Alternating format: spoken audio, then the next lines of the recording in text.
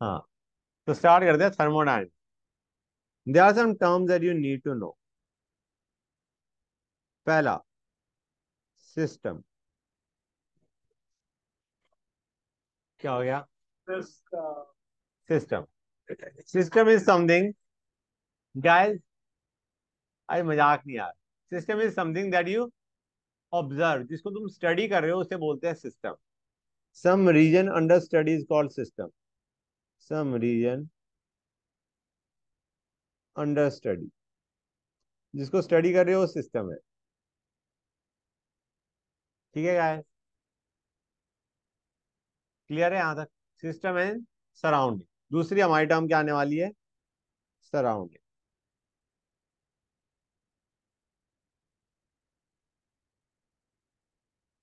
Surrounding वो चीज है जो सिस्टम के साथ इंटरेक्ट करती है। ठीक है guys, it is a reason which interact या is affected by system. It interact या is affected by system. Okay, और हमारे लिए system plus surrounding is equal to universe. Okay guys, हाँ यूनिवर्स। और समझो गाइस, ट्राई टू अंडरस्टैंड, शांति रखो, समझो। जैसे तुम्हारे पास एक कंटेनर है, कंटेनर में गैस है, हम उस गैस को स्टडी करें, then container becomes the system. अब अगर कंटेनर में होल है और गैस बाहर जा सकती है, तो बाहर वाला जो रीजन हो गया वो क्या हो गया? सराउंड।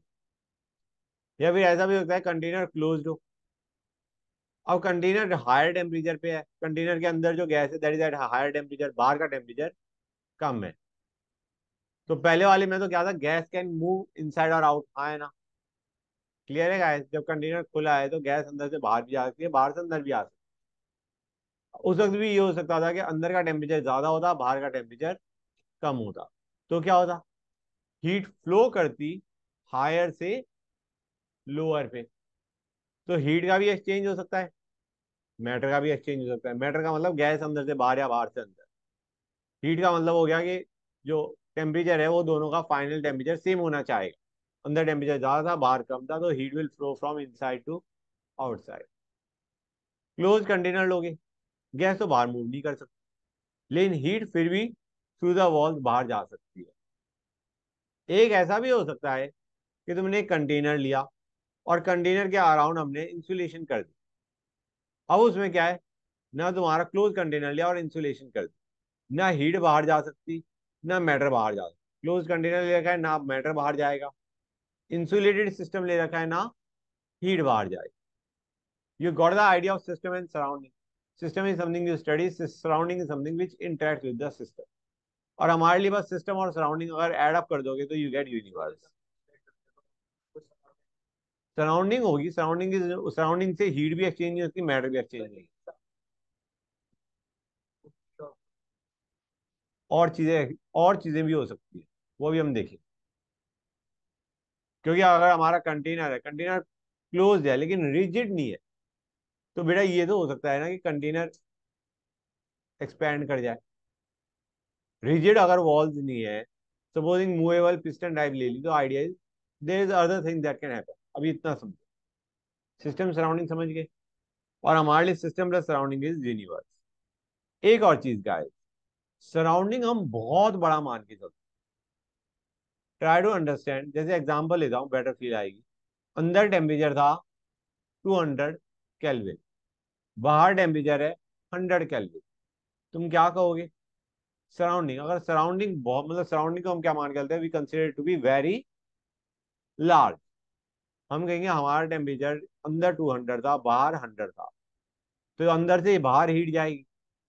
टेम्परेचर फाइनल कहीं 100 और 200 के बीच में होना चाहिए। क्लियर है? हम कहते हैं सराउंडिंग इतना बिग है कि उसमें अगर हीट दे भी दोगे तो भी उसका टेम्परेचर चेंज बहुत कम होगा। सराउंडिंग इतना बड़ा है कि उसको अगर तुम हीट दे भी दोगे या उसमें से हीट निकाल भी लोगे, सराउंडिंग का temperature doesn't change much. Clear और नॉट? सराउंडिंग बहुत बड़ा है, सिस्टम का हो जाएगा। System is small, surrounding is very big. Surrounding के लिए जो है उसको हम we consider to be very large. ठीक है, गेटिंग द आइडिया कि temperature of surrounding doesn't change much, चाहे उसमें हीट दे दो या उससे हीट ले लो, इट इज बिग। अभी आते हैं टाइप्स ऑफ सिस्टम पे, ये हम पढ़ चुके हैं, तुम्हें पता नहीं था बस। Types of system. Open system,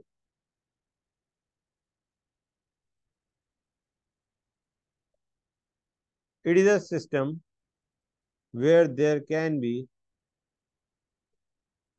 exchange of matter and energy. There can be exchange of matter and energy with surrounding.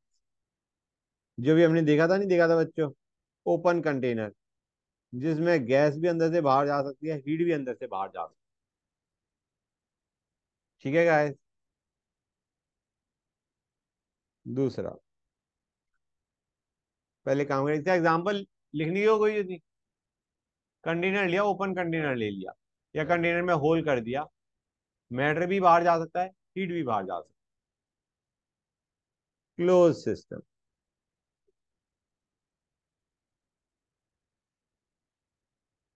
there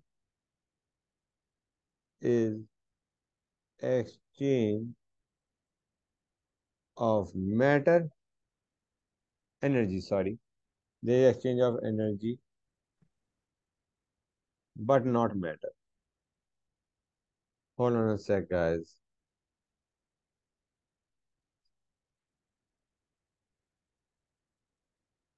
There is exchange of energy but not matter.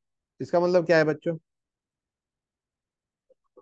Close container उठा लिया, close container उठा लिया, matter तो अंदर से बाहर या बाहर से अंदर नहीं जा सकता, लेकिन हीट अंदर से बाहर या बाहर से अंदर, डिपेंडिंग अपॉन किसका टेम्परेचर हाई है, there can be exchange of heat, guys. हाँ है ना? टेम्परेचर अंदर का ज्यादा है तो अंदर से बाहर हीट जाएगी, बाहर का टेम्परेचर ज्यादा है तो बाहर से अंदर हीट आएगी। There is exchange of energy but not matter. Basically हमने कंटेनर को क्लोज कर दिया। थर्ड आते हैं इंसुलेटेड सिस्टम या आइसोलेटेड सिस्टम।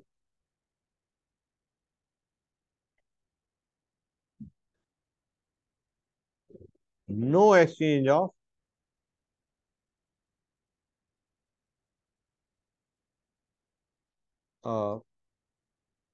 मैटर और एनर्जी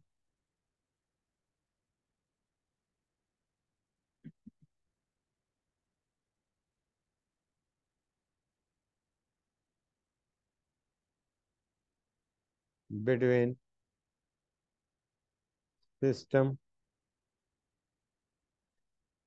एंड सराउंडिंग।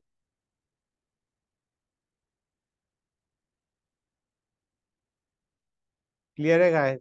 ये थर्मस फ्लास्क अगर उठा लो, thermos flask is example of isolated system.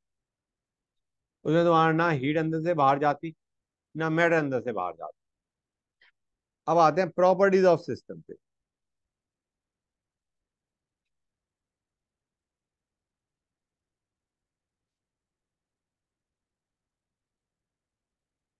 Properties का मतलब है something we know about the system, property of a system.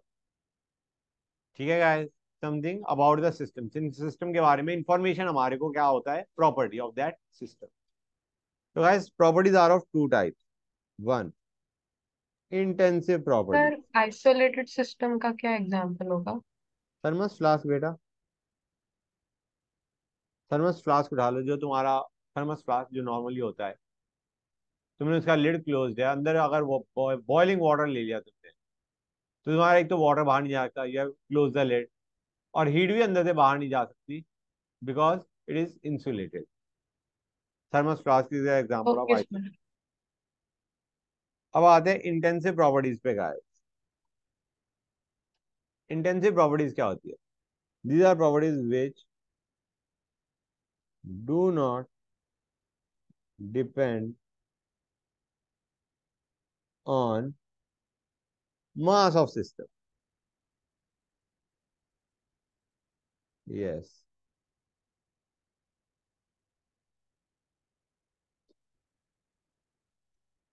Intensive properties are those which do not depend on the mass of system. Example: temperature, pressure, concentration, density. Gas क्या है, mass of system पे depend कर रही होती है density? नहीं, मास कम हो ज्यादा हो, डेंसिटी इज सेम. हाँ या ना? Getting the idea? भाई तुमने एक ब्लॉक लिया, उस ब्लॉक का तुमने थोड़ा पीस लिया, दोनों की डेंसिटी तो सेम होगी ना. Does it depend on the mass of system taken? तो वही चीजें मैं बता रहा हूँ, these are intensive properties, they just depend on the system taken, not on the mass of that system taken. ठीक है ना गाइस? क्लियर है यहाँ तक? टेम्परेचर हो गया, प्रेशर हो गया, कंसंट्रेशन हो गया, density, molar volume.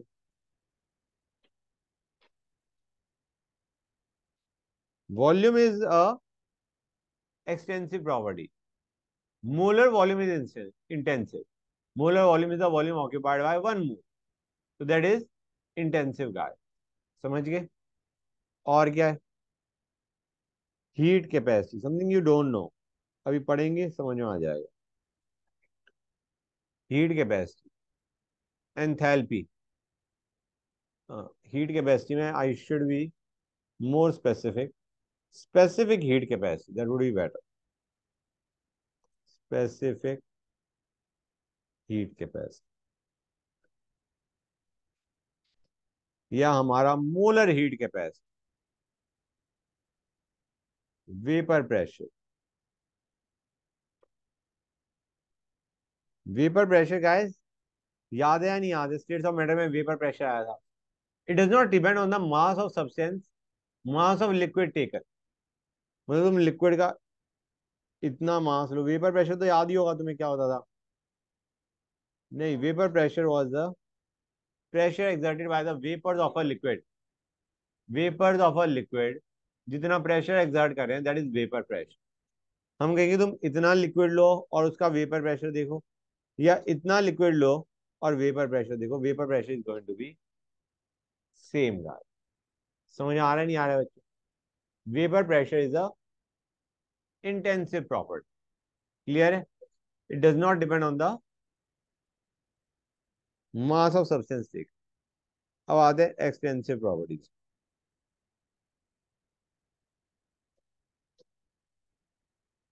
These are properties which depend on the amount of substance present, which depend on the amount of, yeah, properties whose magnitude depend on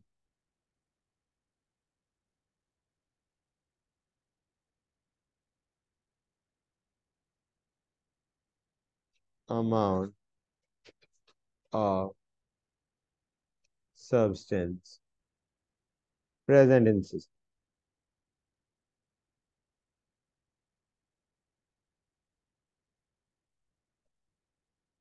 clear है गाइस? एक्सटेंसिव प्रॉपर्टीज वो हैं जिनकी value depend कर रही होती है on the amount या mass of substance taken. Example, सबसे पहले मास ही है. ठीक है गाइस? वॉल्यूम, जितना ज्यादा मास होगा उतनी ज्यादा वॉल्यूम वो ऑक्यूपाई कर रहा होगा. Molar volume was different, it was the volume occupied by one mole, this is volume. Specific heat capacity या molar heat capacity is intensive. Simple heat capacity is extensive. Heat capacity अभी तुम्हें पता ही नहीं, तो just here it out. Okay. Enthalpy, entropy, internal energy.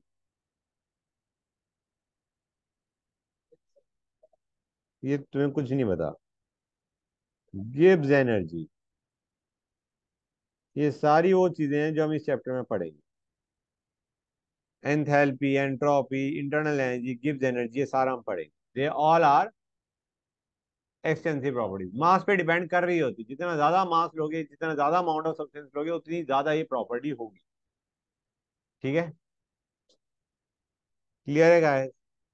हाँ बेटा। Gibbs energy, GIBS, Gibbs energy. अब आते हैं बच्चों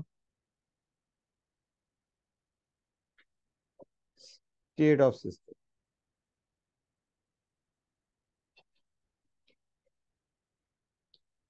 state of system guys, state of system में जैसे प्रेशर, वॉल्यूम, टेम्परेचर पढ़ा है नहीं पढ़ा है बच्चों हमने? They tell us the state of system. ठीक है गाइस, तो let us come to two things. पहला, state function and path function. State function and path function बच्चों। स्टेट फंक्शन क्या होता है? It is a quantity whose value depends on depend rather only on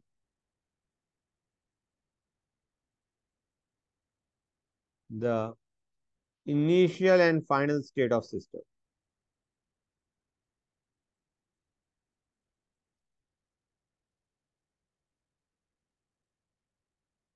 कुछ ऐसी quantities हैं जिनकी value सिर्फ इनिशियल और फाइनल स्टेट ऑफ सिस्टम पे डिपेंड करती है, and not on the path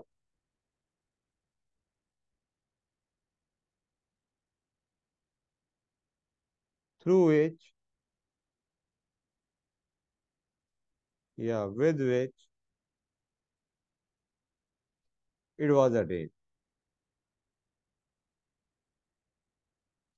कुछ प्रॉपर्टीज ऐसी हैं जो सिर्फ डिपेंड करती है इनिशियल और फाइनल स्टेट पे, and not on the path जिससे तुम वो चेंज लेके आए हो।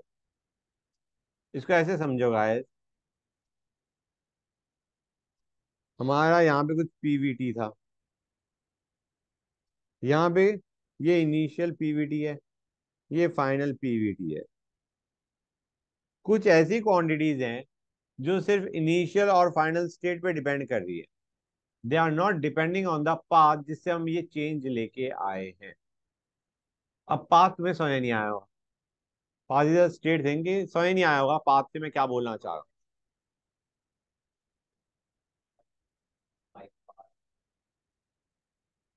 क्या क्या है? हाँ हाँ हाँ हाँ हाँ हाँ। नहीं, ये डिफरेंट पाथ की बात कर रहे हैं। जो चेंज है, जो देखो बेटा, पाथ को ऐसे मान के लो, हम दो तरीके के पाथ देखेंगे। एक होता है रिवर्सिबल, एक होता है इरिवर्सिबल। पाथ का मतलब है हमारे पास जो नॉर्मली हम थर्मोडायनेमिक्स में पढ़ेंगे, we will see two types of path, reversible, irreversible. Those are the path will be discussing. Reversible क्या होता है? बहुत धीरे धीरे एक काम को करना। एक P1 V1 T1 से P2 V2 T2 लेके गए, but very very slow, infinitely slow, ऐसे को बोलते हैं रिवर्सिबल। एक हो गया फटाफट पीवीटी, इनिशियल से पीवीटी फाइनल पे चलेगा, दैट इज इरिवर्सिबल। इरिवर्सिबल का मतलब है फटाफट फाइनाइट टाइम में काम खत्म हो गया। रिवर्सिबल इज अ, वो होता नहीं, आइडियल केस सिनेरियो हो गया कि बहुत धीरे धीरे इनफाइनाइटली स्लो करे जा रहे, it takes infinite time to go from one state to another. Reversible एक आइडियल सिनेरियो गया, ऐसे मान के चलो। इरिवर्सिबल एक जो हमारे नॉर्मल सिनेरियो है उनमें आ गया। क्लियर है गाइस? तो पाथ को रिलेट करो किससे? रिवर्सिबली या इरिवर्सिबल पाथ। फटाफट हो रहा है काम या बहुत धीरे हो रहा है। ठीक है, तो हमने कहा जो पाथ पे डिपेंड नहीं कर रहे होते ऐसे के एग्जांपल क्या है? ऐसी कौन से फंक्शन है, ऐसी कौन सी चीजें हैं विच depend on only the initial and final state and not on the path through which the change has been obtain? ऐसे है हमारा internal energy,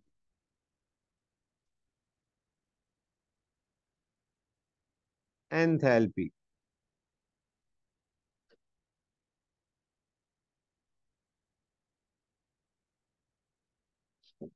entropy, Gibbs energy,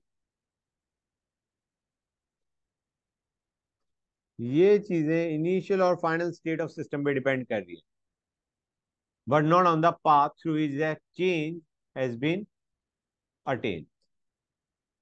दूसरे पे आते हैं path function. These are those quantities which depend on the path through which the change has been obtained. It is a quantity which depends on the path through which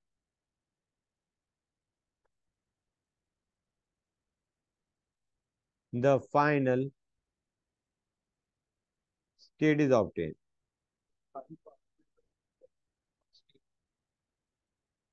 नहीं, state पे depend करेगा ही करेगा, path पे depend कर रहा है। State S1 से state S2 पे गए, किस पाथ के थ्रू गए, that will help us determine कि उसकी वैल्यू की, उस क्वांटिटी की वैल्यू क्या होगी। समझ आ रहा है नहीं आ रहा है बच्चों? It depends on the path. इसमें दो एग्जांपल आते हैं, work, WNQ basis, work and heat exchange.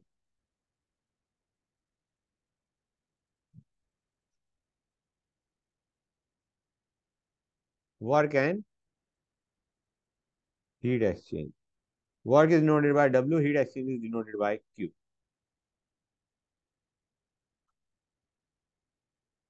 Work done क्या होता है और हीट एक्सचेंज क्या होता है?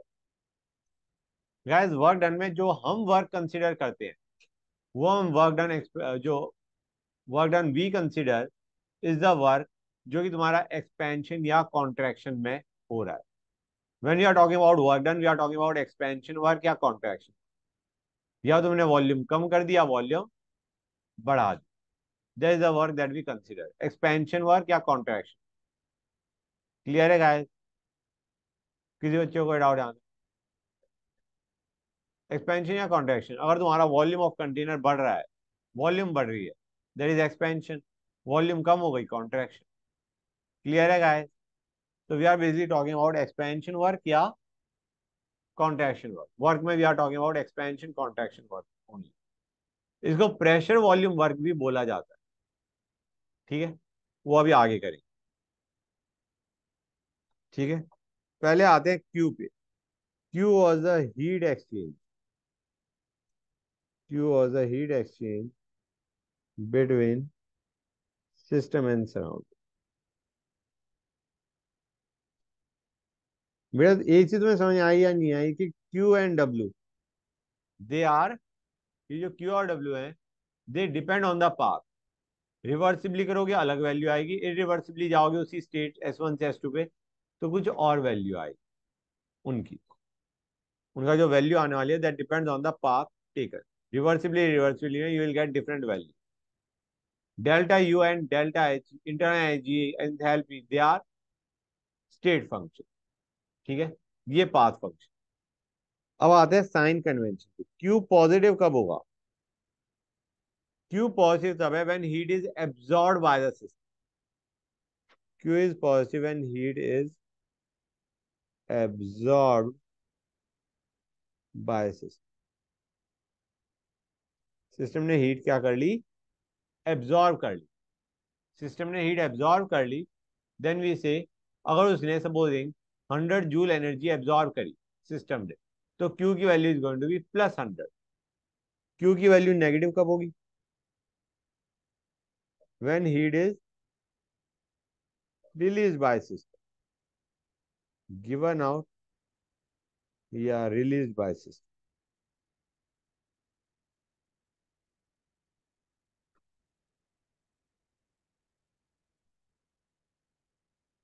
समझे या नहीं समझे बच्चों? क्लियर है यहाँ तक? क्यू समझ गए? ओके। अब आते हैं इंटरनल एनर्जी, या यू या ई denotes internal energy.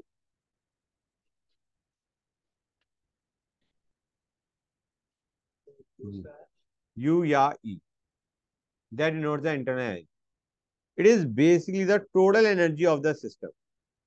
Total energy of all molecules of the system.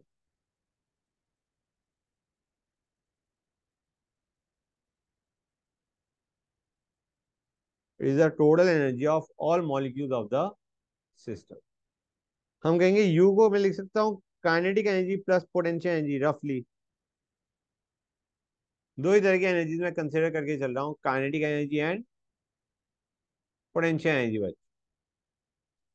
ठीक है. काइनेटिक एनर्जी में तीन तरह की एनर्जी होती है. Translational kinetic energy plus rotational kinetic energy plus vibrational kinetic energy. समझ आ रहा है guys? This is the total kinetic energy. Translational plus rotational plus vibration. Translation हमने पहले भी पढ़ा है स्टेट्स ऑफ मैटर में. ठीक है गाइस. अच्छा मैं एक चीज बताओ, for ideal gas can I से पोटेंशियल एनर्जी तो zero. For ideal gas potential energy zero. हाँ है ना? तो हमारा जो इंटरनल एनर्जी है that will simply be the kinetic energy. हाँ है ना? For ideal gas internal energy can simply be written as the kinetic energy for the gas. हाँ है ना बच्चों? और हमें पता है kinetic energy is a function of temperature only. बोलो guys. It just depends on temperature guys. इसका मतलब है for ideal gas U is a function of temperature only. हाँ है ना? आइडियल गैस के लिए जो इंटरनल एनर्जी है that is just a function of temperature. Internal energy सिर्फ टेम्परेचर पे डिपेंड करेगी. समझ आ रहा है नहीं आ रहा है? हाँ madam. What you have to understand is अगर हम आइसोथर्मल प्रोसेस करेंगे तो चेंज इन इंटरनल एनर्जी क्या आएगा? चेंज जीरो आएगा. नहीं आएगा. ये आइसोथर्मल का मतलब है temperature constant. Through out the process हमने टेम्परेचर कांस्टेंट रखा. हम क्या कहेंगे? तुम्हारा चेंज इन इंटरनल एनर्जी क्या आएगा? जीरो.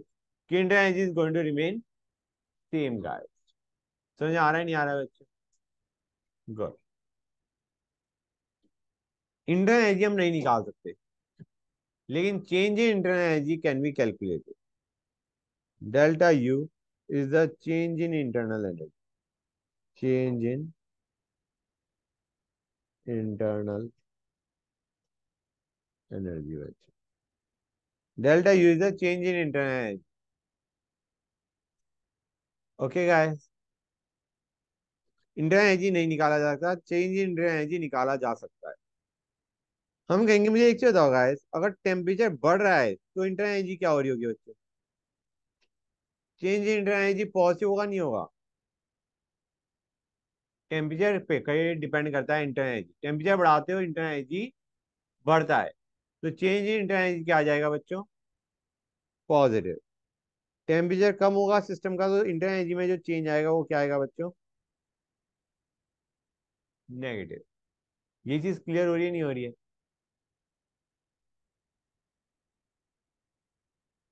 मैं बस ये बता रहा हूँ, क्वेश्चन दे रहा हूँ मैं.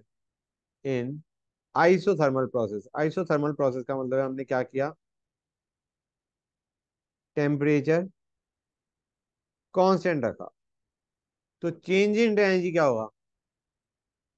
जीरो. ये बता रहा था. क्यों जीरो होगा? क्योंकि you is a function of temperature. अगर टेम्परेचर चेंज नहीं हो रहा तो इंटर एनर्जी भी वही रह रही है तो चेंज उसका जीरो हो जाएगा. समझे नहीं समझे गाइस? अब आते हैं डब्ल्यू पे. क्यों देख लिया हमने?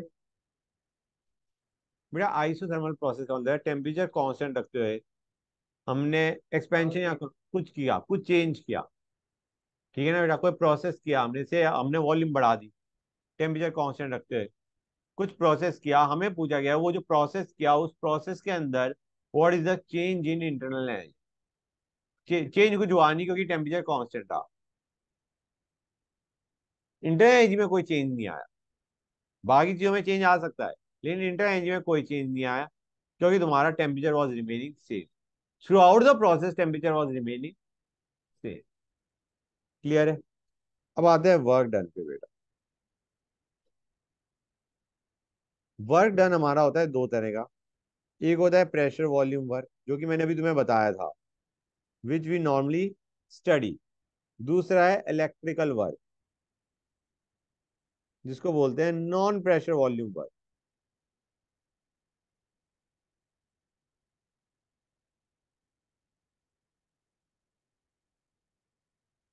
प्रेशर वॉल्यूम वर्क को क्या बोलते हैं? It is basically your, we normally consider your pressure volume work की बात कर रहे होते हैं ज्यादातर हम। इसका मतलब है एक्सपेंशन या कॉन्ट्रैक्शन इन वॉल्यूम, एक्सपेंशन या कॉन्ट्रैक्शन इन वॉल्यूम बच्चों। ठीक है गाइस?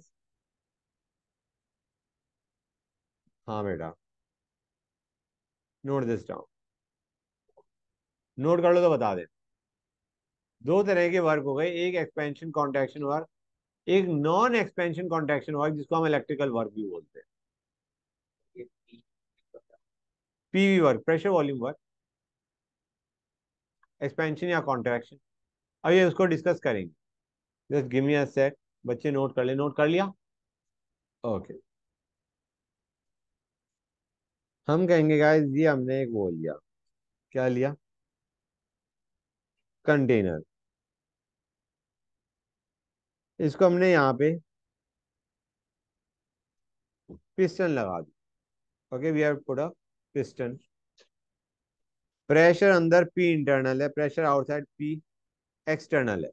एक्सटर्नल लिख देता हूँ, दैट वुड बी बेटर। अंदर प्रेशर कुछ है, बाहर प्रेशर कुछ और है। ठीक है गाइस? एक चीज बताओ, अगर प्रेशर अंदर ज्यादा है और ये पिस्टन मूवेबल है, अंदर प्रेशर ज्यादा है, पिस्टन मूवेबल है, तो पिस्टन अंदर की तरफ जाएगी या बाहर की तरफ जाएगी? बाहर की तरफ जाएगी, मतलब एक्सपेंशन वर्क होगा। अगर प्रेशर बाहर ज्यादा है अंदर के कंपैरिजन में, तो अंदर की तरफ मूवमेंट होगी, कॉन्ट्रैक्शन वर्क होगा। एक और चीज, सपोजिंग एक्सपेंशन है, एक चीज तुम्हें याद होगी मैंने बताया भी था, प्रेशर एक्सटर्नल हमें सराउंडिंग को बहुत बड़ा मान के चलते हैं। ठीक है गाइस? हम मान के चलेंगे वहां पे जो प्रेशर एक्सटर्नल है that is constant. Pressure external को हम क्या मान के चलते हैं? कांस्टेंट। अब गाइस हमारा प्रेशर अंदर का ज्यादा था बाहर के कंपैरिजन में, एक्सपेंशन होना शुरू हुआ, अंदर का प्रेशर कम होना शुरू होगा। Eight one point of time तुम्हारा प्रेशर अंदर का कम होगी, किसके बराबर पहुंच जाएगा? एक्सटर्नल के बराबर। उस वक्त expansion will stop. Similarly it will be for the contraction process. आए ना बच्चों? ग्रेट। वर्क डन के फॉर्मूले पे आते हैं। Work done is minus integral pressure external D. ये फॉर्मूला कहां से आया? कोई खास जो है, फॉर्मूला याद करो। डीवी का बता दो, DV is the slide change in volume, उसको इंटीग्रेट करोगे you will get your work done. हाँ, इंटीग्रेट करना पड़ेगा, तुम्हें ज्यादा स्ट्रेस लेने की जरूरत नहीं क्योंकि हम इंटीग्रेटेड फॉर्मूले तुम्हें रटवा देंगे। हाँ, लिमिट होगी ना ऑब्वियसली, इनिशियल वॉल्यूम से फाइनल वॉल्यूम। कैसी बात कर रहे हो? नहीं, अभी शांत देखो, समझ में आया नहीं आया बच्चों? This is the work done का फॉर्मूला। ओके, हमने कहा प्रेशर एक्सटर्नल दो, हमारे केस में जा कांस्टेंट होता है, कांस्टेंट होता है तो ये बाहर निकलाएगा नहीं निकलाएगा बच्चों? और ये बाहर निकल के आ गया तो वर्क डन क्या आ जाएगा बच्चों? सिर्फ डीवी का इंटीग्रल हो जाएगा विच इज वी। डीवी का इंटीग्रल बचेगा ना अंदर, और डीवी का इंटीग्रल इज वी, और वी की लिमिट हो गई वी फाइनल वी इनिशियल, तो do you realise it is going to be this बच्चों? ये फॉर्मूला आया नहीं आया? ये फॉर्मूला निकल के आएगा। This is the work done का फॉर्मूला। क्लियर हुई ये चीज या नहीं हुई बच्चों?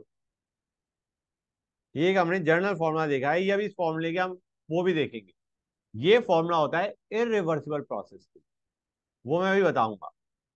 ये वर्क डन का फॉर्मूला होता है फॉर अ इरिवर्सिबल प्रोसेस। ठीक है, रिवर्सिबल में प्रोसेस, जो रिवर्सिबल प्रोसेस होता है उसमें फॉर्मूला विल चेंज। ठीक है गाइस। एनीवे, यहां से एक चीज हमें पता चल गई, जब वर्क डन पॉजिटिव कब आएगा बच्चों? जब डेल्टा भी नेगेटिव है। देखो प्रेशर तो हमेशा पॉजिटिव होगा, नेगेटिव साइन ऑलरेडी लगा हुआ है। डेल्टा भी अगर नेगेटिव है तो वर्क डन क्या आ जाएगा बच्चों? पॉजिटिव। डेल्टा भी नेगेटिव का मतलब क्या है? वेलोसिटी ना बोलो यार, वॉल्यूम। बेटा कुछ भी, ये volume final minus volume initial, okay. ये वॉल्यूम धागा है, ठीक है। This was volume final minus volume initial. हम ये कहना चाह रहे हैं डेल्टा वी नेगेटिव का मतलब है कॉन्ट्रैक्शन हो रहा है। डेल्टा वी नेगेटिव का मतलब क्या है? वॉल्यूम फाइनली कम है, इनिशियली ज्यादा थी। तो कहने से वर्क डन पॉजिटिव का मतलब है कॉन्ट्रैक्शन वर्क। ठीक है गाइस, क्लियर हुई ये चीजें नहीं हुई? वर्क डन पॉजिटिव का मतलब है कॉन्ट्रैक्शन। और ऐसे केस में जो वर्क डन होता है उसे हम बोलते हैं वर्क डन ऑन सिस्टम। हम क्या बोलते हैं? Work is done on system. ये हमारा कॉन्ट्रैक्शन का मतलब है। ठीक है, कॉन्ट्रैक्शन अगर हो रहा है तो वर्क डन क्या निकल के आएगा बच्चों? पॉजिटिव, अपने आप पॉजिटिव निकल के आएगा। इस फॉर्मूले में तुम वर्क डन की वैल्यू निकालो जब कॉन्ट्रैक्शन हो रहा है, it will automatically come out positive का है। मतलब ऐसा नहीं कि तुम्हें पॉजिटिव बनाना पड़ेगा, अपने आप पॉजिटिव वैल्यू आएगी। ठीक है। और कॉन्ट्रैक्शन को हम क्या बोलते हैं? कॉन्ट्रैक्शन में जो वर्क डन होता है उसे हम बोलते हैं work is done on system. अब आते हैं work done negative. Work done negative कब होगा? जब एक्सपेंशन हो रहा है। एक्सपेंशन में जो वर्क डन आता है उसको हम बोलते हैं work is done by system. System ने काम किया, सिस्टम ने एक्सपेंशन कर दिया। कॉन्ट्रैक्शन हो रहा है तो work is done on system. Contraction का मतलब है work is done on system, expansion का मतलब है work is done by system. और टू टाइप्स ऑफ वर्क होते हैं। Two types of PV work. एक रिवर्सिबल प्रोसेस, रिवर्सिबली हमने वर्क किया, reversible.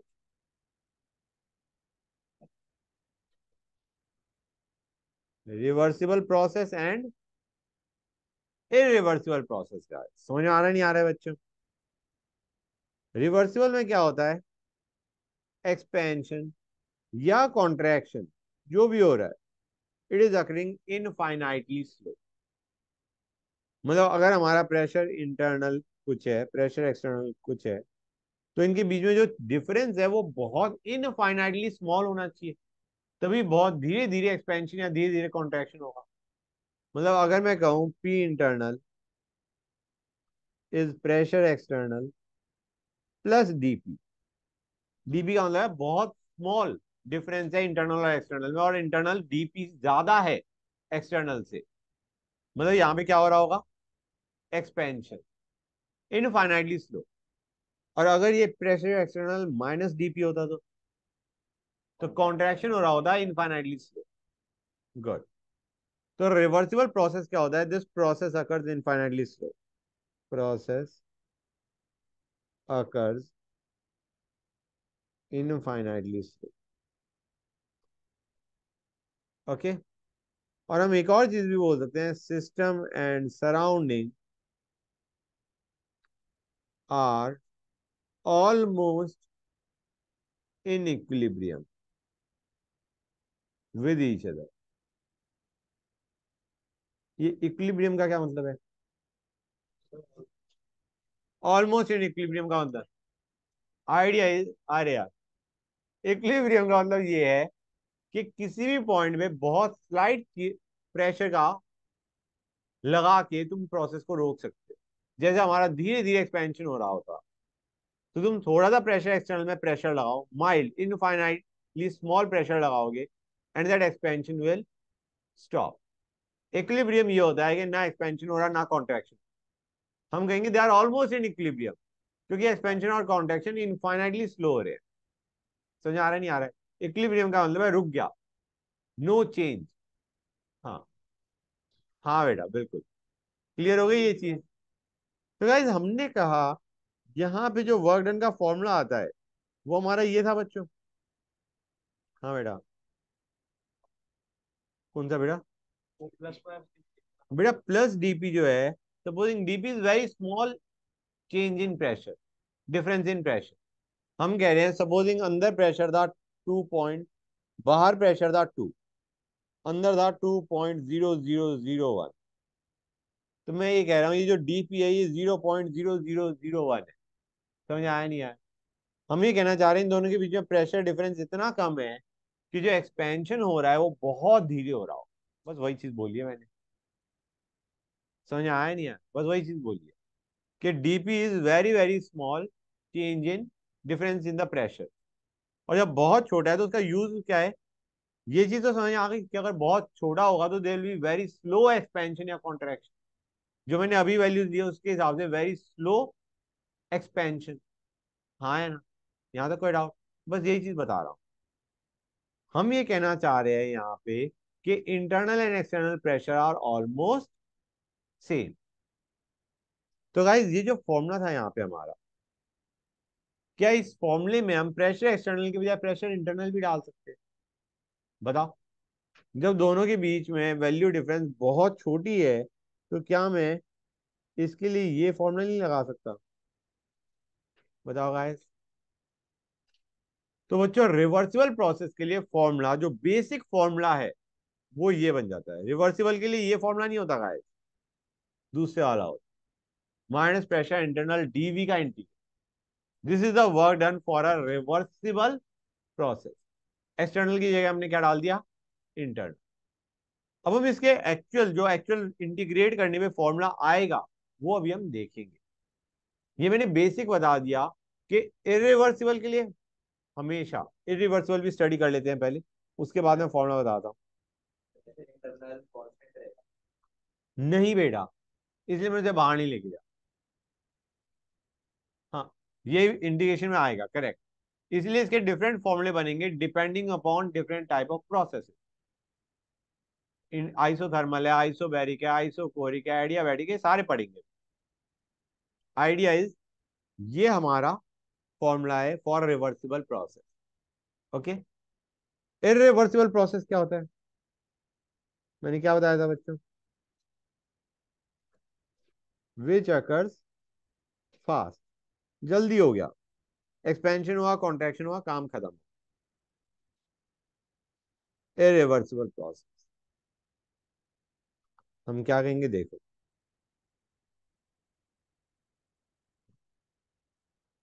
Pressure internal, pressure x. हम ये कह रहे हैं यहां पे इंटरनल और एक्सटर्नल प्रेशर के बीच में there is a finite difference. There is a finite difference between the external and internal pressure. तो फटाफट एक्सपेंशन या कॉन्ट्रैक्शन होगा, फाइनाइट टाइम में प्रोसेस खत्म हो जाए। क्लियर है guys? It occurs relatively fast, it occurs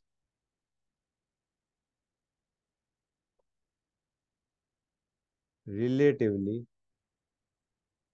fast. बच्चों समझ आ रहा है नहीं आ रहा है गाइस?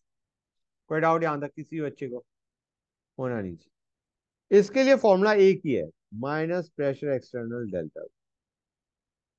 इरिवर्सिबल के लिए ये फॉर्मूला चलेगा, रिवर्सिबल के लिए क्या चलेगा? माइनस प्रेशर इंटरनल डीवी का इंटीग्रल। इरिवर्सिबल के लिए चाहे कोई भी प्रोसेस हो, आइसोथर्मल, आइसोबैरिक, आइसोकोरिक, एडियाबैटिक, कोई भी फॉर्मूला, मतलब कोई भी हमारा टाइप ऑफ प्रोसेस हो, एक ही फॉर्मूला चलेगा, minus pressure external delta. Reversible के लिए ये फॉर्मूला चेंज होता जाएगा। एडियाबैटिक के लिए कुछ और होगा, आइसोबैरिक के लिए कुछ और, आइसोकोरिक के लिए कुछ और, आइसोथर्मल के लिए कुछ और। वो इंटीग्रेट करने पे जो आएगा वो इंटीग्रेटेड फॉर्मूला तुम याद करो। क्लियर है गाइस? Good, nice. तो एक बहुत बेसिक चीज पूछ रहा हूं मैं तुमसे। सपोजिंग हमें प्रेशर इंटरनल दे रखा है 10 atm, प्रेशर एक्सटर्नल दे रखा है 1 atm, expansion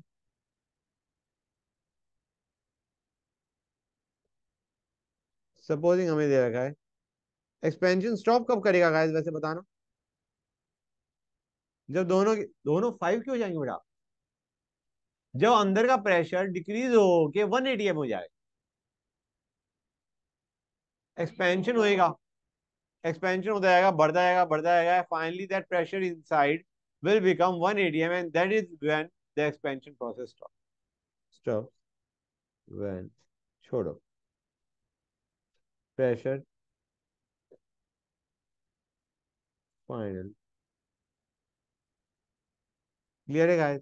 this was the pressure initially inside, this is the external pressure. Expansion तब रुकेगा जब प्रेशर फाइनल एक्सटर्नल के बराबर हो जाए। समझ आ रहा है नहीं आ रहा है?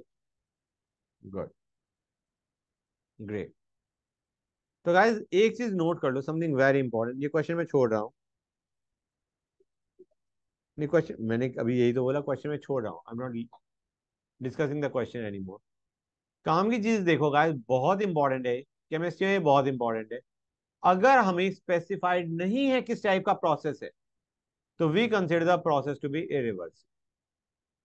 ठीक है guys? If not specified, if not specified, process sir is आपने क्या लिखा है, expansion stops when? pressure final is equal to pressure external, pressure final of the container inside the container becomes equal to pressure external। अभी समझाता हूँ बेटा, 1 minute रुको। Process is considered irreversible.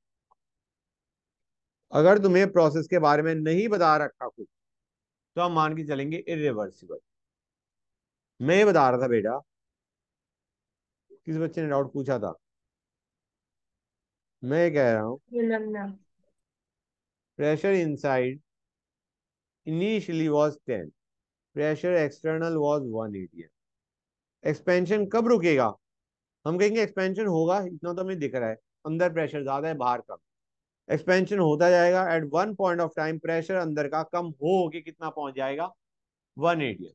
That is when the expansion process will stop. समझ में आया नहीं आया बेटा? Yes sir. Good, okay. अब आते हैं zeroth law of thermodynamics.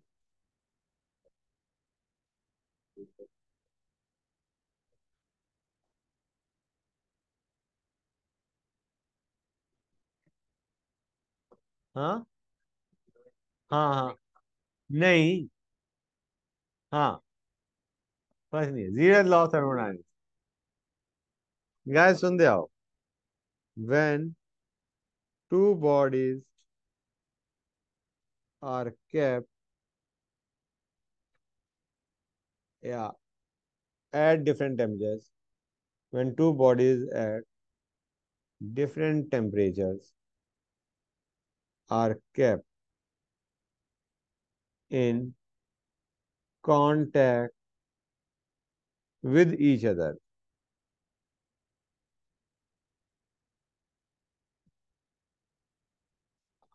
heat flows such that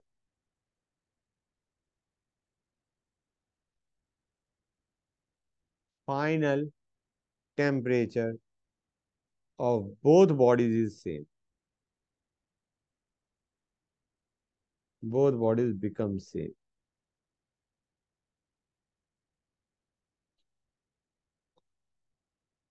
समझ गए गाइस?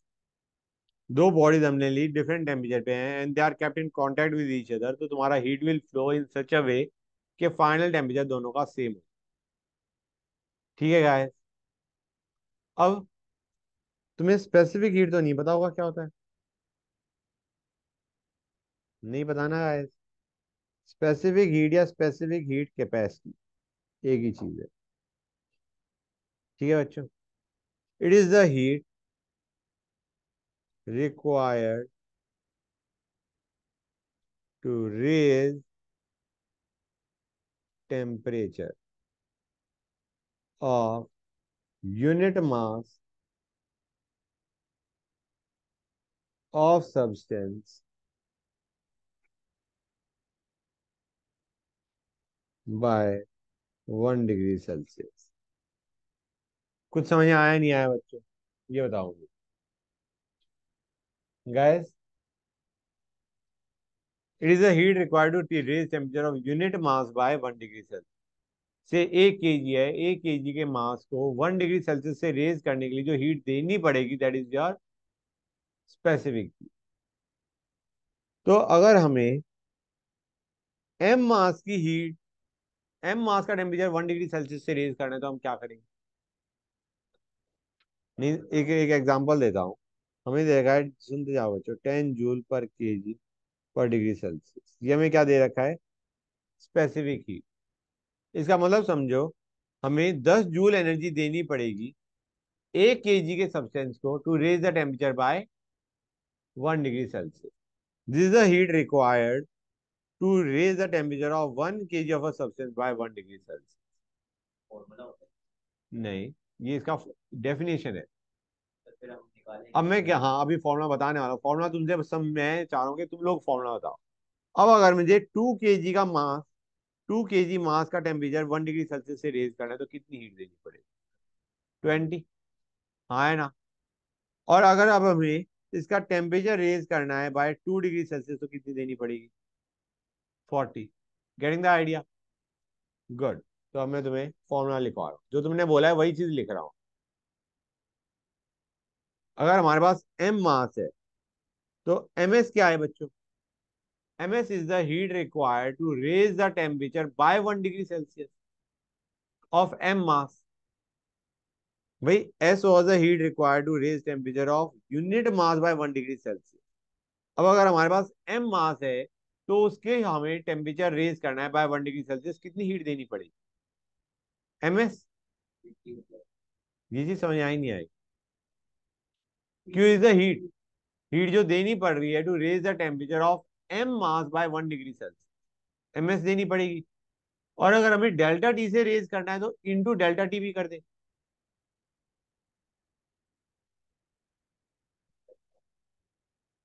अगर हमें 1 डिग्री के बजाय 4 डिग्री से रेज करना है, तो इंटू 4 करेंगे नहीं करेंगे? हाँ है ना? भाई इतनी हीट लग रही थी to raise temperature by 1 degree Celsius. If you have to raise temperature by 4 degree Celsius, we will have to multiply this by 4। Getting the idea और नॉट गाइस? ऐसे is the specific heat capacity बेटा। ये नहीं समझ में आया तो I repeat with another example. Repeat कर दो। हमें दे रखा है 5 किलो जूल पर kg पर डिग्री सेल्सियस। इसका मतलब ये है 5 kg, 5 किलो जूल हीट हमें देनी पड़ेगी to raise temperature of 1 kg bye 1 degree Celsius. समझ गए बेटा? अब अगर मुझे 2 kg का टेम्परेचर रेज करना है 1 डिग्री सेल्सियस से, कितनी हीट देनी पड़ेगी? 1 kg को 1 डिग्री सेल्सियस से रेज करने के लिए 5 किलो जूल हीट देनी पड़ेगी। तो 2 kg के लिए कितनी देनी पड़ेगी? 10 देनी पड़ेगी। कैसे किया हमने? जो भी हमारा ये एस था बेटा, ये जो वैल्यू थी 5 किलो जूल पर kg पर degree Celsius, this was S. जब हमें एम मास को रेज करना था बाय 1 डिग्री सेल्सियस, हमने क्या किया? M S. और अब अगर हमें 2 kg का टेम्परेचर रेज करना है 1 डिग्री सेल्सियस से नहीं, 3 डिग्री सेल्सियस ले लेता हूँ, तो हमें कितनी हीट देनी पड़ेगी बेटा? बताओ बच्चों, ये चीज समझ आई नहीं आई? बोलो गाइस। सर नहीं आई। हाँ बेटा, सर नहीं समझ में आ रहा है ये पार्ट। मैंने बताया, ये डेल्टा टी ही है। जब मैं ये नहीं समझ आया, ये डेल्टा टी है। 1 डिग्री सेल्सियस से रेज करना, रेज कर रहे हैं, डेल्टा टी इज 1।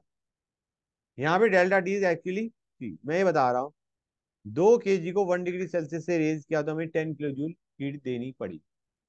अगर हमें 2 kg को करना था, तो हमें 10 किलो जूल देनी पड़ी bye for raising temperature by 1 degree Celsius. अगर 3 डिग्री सेल्सियस से टेम्परेचर रेज कर रहे हो, तो डबल ट्रिपल नहीं देनी पड़ेगी। बेटा कौन से बच्चे को डाउट आया था, किस में आया था? बताना जरा। किस बच्चे को डाउट आया था? सर मुझे अनन्या। बेटा मैं ही कह रहा हूँ कि अगर हमारे पास इतना ब्लॉक है, उसका हमें टेम्परेचर रेज करना है बाय 1 डिग्री सेल्सियस, हमें हीट देनी पड़ी 5 किलो जूल। हमने मास ले लिया डबल, तो हमें उसको टेम्परेचर रेज करने के लिए बाय 1 डिग्री सेल्सियस ओनली कितनी हीट देनी पड़ेगी बेटा? 10 देनी पड़ेगी, नहीं पड़ेगी? इसका टेम्परेचर इजीली रेज हो जाएगा, इसके लिए double amount of heat has to be supplied. ये चीज समझ में आई नहीं आई? Yes sir. अब मैं कह रहा हूँ, ये तो था हमारा इसके लिए। सपोजिंग यहाँ पे मैंने सेम मास लिया, इसके लिए अगर मैं 5 देनी पड़ रही थी, अब मैं चाह रहा हूँ कि यार 1 डिग्री सेल्सियस से टेम्परेचर रेज नहीं करना, 3 डिग्री सेल्सियस से रेज करना है, तो कितनी हीट दोगे? पहले हम से टी से T+1 पे लेके जा रहे थे, जो भी टेम्परेचर इनिशियल था उसमें 1 डिग्री सेल्सियस बढ़ाया, अब हम 3 डिग्री सेल्सियस बढ़ा रहे हैं, तो उसके लिए डू यू रियलाइज कि हमें 15 किलो जूल हीट देनी पड़ेगी? बताओ बेटा, सेम मास का टेम्परेचर, पहले हम 1 डिग्री से रेज करे थे, अब 3 डिग्री से रेज करें, डू यू रियलाइज हमें 15 देनी पड़ेगी बेटा? Yes sir. ये मैं बता रहा हूँ, यहाँ पे मैंने m का 2m किया, तो हमारा हीट रिक्वायर्ड डबल हो गई। अब मैंने m सेम रखा, टेम्परेचर चेंज कर दिया, चेंज इन टेम्परेचर जो हमारा राइज था, पहले 1 डिग्री का कर रहे थे, अब हम 3 डिग्री का कर रहे हैं, तो डू यू रियलाइज हमें 15 किलो जूल हीट देनी पड़ेगी? तो वही मैंने किया है, yes M S sir. Delta T किया है, that is all I have done. Sir M S समझो? क्या है और एस? हाँ बेटा, फिर से सर बोलना। एम एस और एस क्या है? S was this 5 kilo joule, it was the heat required to raise the temperature by 1 degree Celsius of a unit mass. S ये वैल्यू है, ये स्पेसिफिक हीट है हमारी एस। ये नहीं समझ में आया तो बताओ। और आई, sir M. M is the mass जिसका हमें टेम्परेचर रेज करना है। S was the energy required या heat required to raise the temperature of 1 kg। लेकिन हम 1 kg के बजाय अगर हमें एम मास का टेम्परेचर रेज करना है, तो हमें एम से मल्टीप्लाई करना पड़ेगा ना बेटा। मैं एक स्टेटमेंट लिख रहा हूँ, यस सर। उस स्टेटमेंट के बाद भी अगर ना समझ में आए तो बता। नहीं रुको, just one sec. This is the heat required to raise temperature of M mass by delta T. समझ आ रहा है नहीं आ रहा है बेटा? यस और हमें sir. Specific heat is given to us, S is the specific heat capacity. Specific heat capacity में बता रहा है heat required to raise the temperature of 1 kg bye 1 degree Celsius. तो 1 kg के बजाय अगर मैं से m kg ले रहा हूं, तो हमें ms इतनी हीट देनी पड़ेगी। I mean, do you realise ms is the heat required to raise the temperature by 1 degree Celsius of m मास। हाँ है ना? ट्राई टू अंडरस्टैंड गाइस, ये चीज जो मैंने अभी बताई, ms is basically your heat required to raise the temperature by 1 degree Celsius. ये चीज समझ में आ रही नहीं आ रही बच्चों? Yes sir. एनी आगे मास, से। मतलब एम मास की बॉडी का टेम्परेचर अगर हमें 1 डिग्री सेल्सियस से रेज करना है, then the heat required is M S. और अगर डेल्टा टी से रेज करना है, तो डेल्टा टी से हमने मल्टीप्लाई कर। तो coming back to where we were, हमारे पास एक बॉडी है, हमारे पास दूसरी बॉडी है। इस बॉडी का मास m1 है, स्पेसिफिक हीट s1 है, टेम्परेचर T1 है। इस बॉडी का मास m2 है, इसकी स्पेसिफिक हीट s2 है, टेम्परेचर T2 है। हमें दे रखा है कि T1 is greater than T2। मतलब हीट कहां से कहां पे फ्लो करेगी बच्चों? T1 मतलब M1 से M2 तुम्हारा हीट फ्लो करेगी। हम कहेंगे जो हीट हमारा M1 ने लूज करी, वही हीट M2 ने एब्जॉर्ब करी। M1 ने कितनी हीट लूज करी? Let us assume that T final is T। ठीक है, तो कहना है M1 S1 T1 minus T, this is the heat loss by first body. हाँ है ना? M1 बॉडी ने इतनी हीट लूज करी, और इतनी ही हीट हमारी दूसरी बॉडी ने एब्जॉर्ब करी। ये चीज समझ में आई नहीं आई बच्चों? ये चीज कितने बच्चों को क्लियर है, कितने बच्चों को क्लियर नहीं है, ये बता दो। ये डेल्टा टी है हमारा, एम एस डेल्टा टी। हम ये कहना चाह रहे हैं, हमें क्वेश्चन में पूछा गया है what is the temperature final of both the body. हमें दोनों बॉडीज का मास दे रखा है, दोनों बॉडीज की स्पेसिफिक हीट दे रखी है, दोनों बॉडीज का इनिशियल टेम्परेचर दे रखा है। We are suppose to find out the final temperature of both the body. तो मैंने कहा कि पहले वाली बॉडी ने कितनी हीट लूज करी, M1S1 डेल्टा टी करना चाहिए नहीं करना चाहिए? यहाँ पे डेल्टा टी क्या होगा, टेम्परेचर। देखो बेटा, डेल्टा टी में हम मैग्नीट्यूड ले रहे होते हैं, ये मत कहना फाइनल माइनस इनिशियल, नहीं तो वैल्यू नेगेटिव आ जाएगी। समझ आ रहा है नहीं आ रहा है? क्योंकि इसका टेम्परेचर लो हो रहा है, try to understand, it is losing heat, इसका टेम्परेचर लो हो रहा है। तो हमने यहाँ पे किया टेम्परेचर इनिशियल माइनस फाइनल, क्योंकि इसका final is less than initial बेटा। समझ आ रहा है नहीं आ रहा है? तो इसलिए मैंने क्या लिख दिया इसे, मैंने इसे लिख दिया M1S1 डेल्टा टी। ये वो हीट है जो पहले से बॉडी ने लूज करी, और यही हीट दूसरे बॉडी ने एब्जॉर्ब करी। तो हम इसे लिख देंगे M2S2 delta T for the second body. Heat transfer तो सेम है ना, जो एक बॉडी ने लूज किया वही दूसरी बॉडी ने एक्सेप्ट किया। क्लियर हुई ये चीज या नहीं हुई बच्चों? यहां से हमारा टेम्परेचर फाइनल दोनों बॉडीज का निकल के आ जाए। ये कितने बच्चों को क्लियर हुआ, कितने बच्चों को क्लियर नहीं हुआ, ये बताओ बेटा। इसका टेम्परेचर ऐसे मान के चलो, इसका 300 था, इसका 200 था, तो मैं इसका लिखूंगा 300 माइनस टी, इसका मैं लिखूंगा T-2, क्योंकि जो फाइनल टेम्परेचर होगा वो 300 से छोटा होगा, 200 से बड़ा होगा। समझ आ रहा है नहीं आ रहा है? क्लियर है यहाँ तक? That temperature is greater than 200 less than 300, कहीं ना कहीं इन दोनों के बीच में है। ये कितने बच्चों को क्लियर हो गया गाइस, ये जो मैंने अभी बताया है? T is the final temperature, T is the final temperature of both the body. हमने अभी पढ़ा था ना, फर्स्ट लॉ ये तो कहता है कि they will heat will flow such that the final temperature of both the bodies become same. समझ आया नहीं आया बच्चों? किसी बच्चों को डाउट यहाँ तक? Okay, no sir. नेक्स्ट आते हैं first law of thermodynamics. First law of thermodynamics,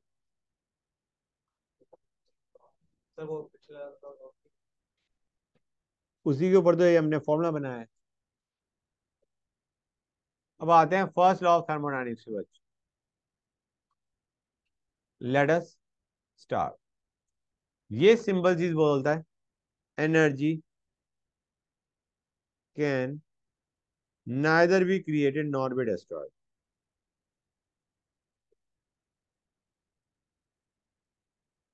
nor be destroyed, that is your first law of thermodynamics. Okay guys, clear है यहां तक? ऐसे मान के चलो, सपोजिंग एक बॉडी है, अगर तुमने उसमें heat the, you supply heat to that body या टू दैट सिस्टम, सिस्टम को तुमने हीट सप्लाई करी, तो बेटा वो टेम्परेचर रेज करेगी नहीं करेगी? हाँ है ना? तो जो भी तुमने हीट सप्लाई करी that goes in raising the temperature. Raising the temperature का मतलब that is going is as change in internal energy. Internal energy is a function of temperature. जब तुमने हीट सप्लाई करी, टेम्परेचर बढ़ा, मतलब जो भी heat the that goes into changing the internal energy of the system. Clear है या नहीं? अगर तुमने क्यू हीट सप्लाई करी सिस्टम, सप्लाई करी, तो do you realise temperature of system will rise and that heat supplied is actually equal to change in internal energy of system. Q is the heat supplied, system और surrounding के बीच में Q heat हमने system को दे दी, surrounding से Q heat system के पास आई, तो उसने temperature raise किया। यह एक तरीके हम कहेंगे इंटरनल एनर्जी ऑफ सिस्टम बढ़ा दी। समझ आ रहा है नहीं आ रहा है? क्लियर है गाइस? कोई डाउट किसी बच्चे को यहाँ तक? Fine. Heat supplied is equal to change in internal energy of system. Internal energy को एक और तरीके से अफेक्ट कर सकते थे, वर्क डन कर दो ऑन सिस्टम। सपोजिंग तुम कॉन्ट्रैक्शन कर रहे हो, that will also result in change in internal energy of system. ठीक है गाइस, आइडिया बीइंग, हमारा एक फॉर्मूला निकल के आता है, Q plus W is equal to delta E. अगर तुम दोनों चीजें कर रहे हो, हीट भी सप्लाई कर रहे हो, वर्क भी डन कर रहे हो on system, then that will go as change in internal energy of system. तुमने हीट भी सप्लाई करी, कुछ वर्क डन भी किया सिस्टम पे, वो सारी की सारी चीजें क्या अफेक्ट कर रही है, इंटरनल एनर्जी ऑफ सिस्टम को अफेक्ट कर रही है। कोई डाउट किसी बच्चे को यहाँ तक? Both Q and W are affecting the internal energy of the system guys. बेटा अगर तुम वर्क डन, एक काम करते हैं, एक तो क्वेश्चन ही ले लेता हूं मैं पहले, then I will explain question. Simple question है guys, heat released by system हमें क्वेश्चन में दे रखा है as 15 joule, work done on system हमें दे रखा है एज 10 जूल।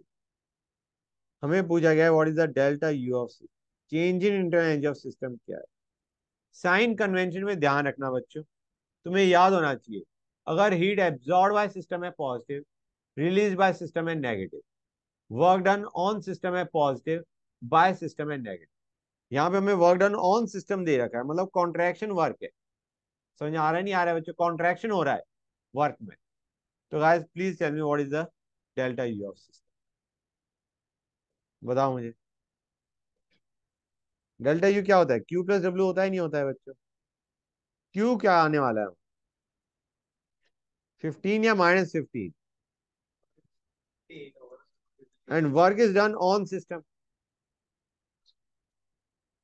-5। मतलब एक्चुअली टेम्परेचर ऑफ सिस्टम क्या हो रहा होगा, बढ़ रहा होगा घट रहा होगा? घट रहा होगा। इंटरनल में अगर डिक्रीज आ रहा है, इसका मतलब temperature of system is actually decreasing in this process.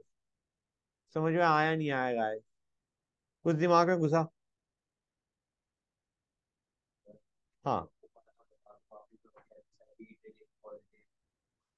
Heat release by system is negative, heat absorb by system is positive. हमने अभी लिखा तो था ऊपर, बेटा कहाँ चला गया हमारा? ये रहा, ये दिख गया पहले, ये बताओ। और वर्क डन का भी मैंने कहीं ना कहीं तो लिखा ही था।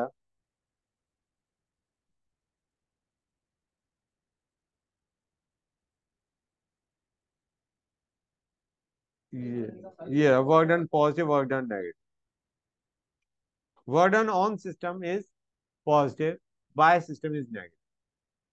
और अगर उन्हें ऑन या बाय नहीं लिखा हुआ, तो ये बताएंगे वो कॉन्ट्रैक्शन है या एक्सपेंशन, उससे तुम आसानी से आइडेंटिफाई कर लो।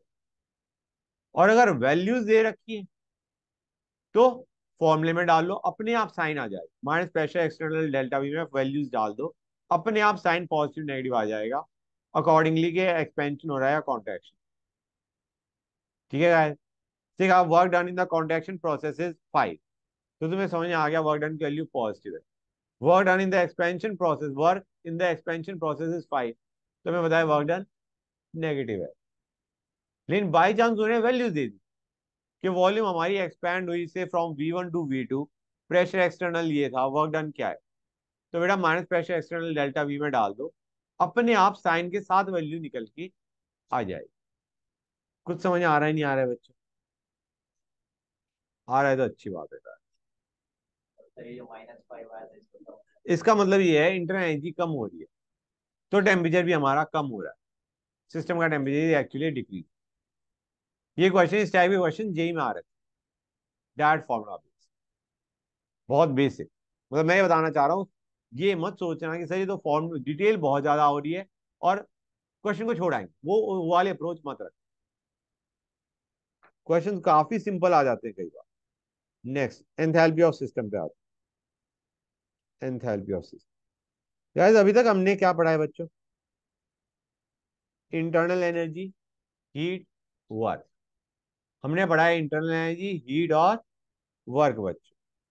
अब आते हैं enthalpy of system, something new. ये एच है गाइस, इसे क्या बोलते हैं? H. Heat content of system भी बोलते हैं, it is also known as heat content of system.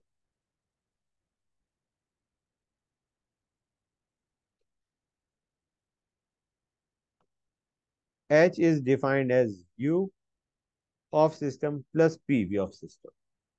Clear है guys? H of system is U of system plus PV of system बच्चों. Clear है guys? कोई डाउट यहां तक? Heat content of system is internal energy of system plus PV of system guys.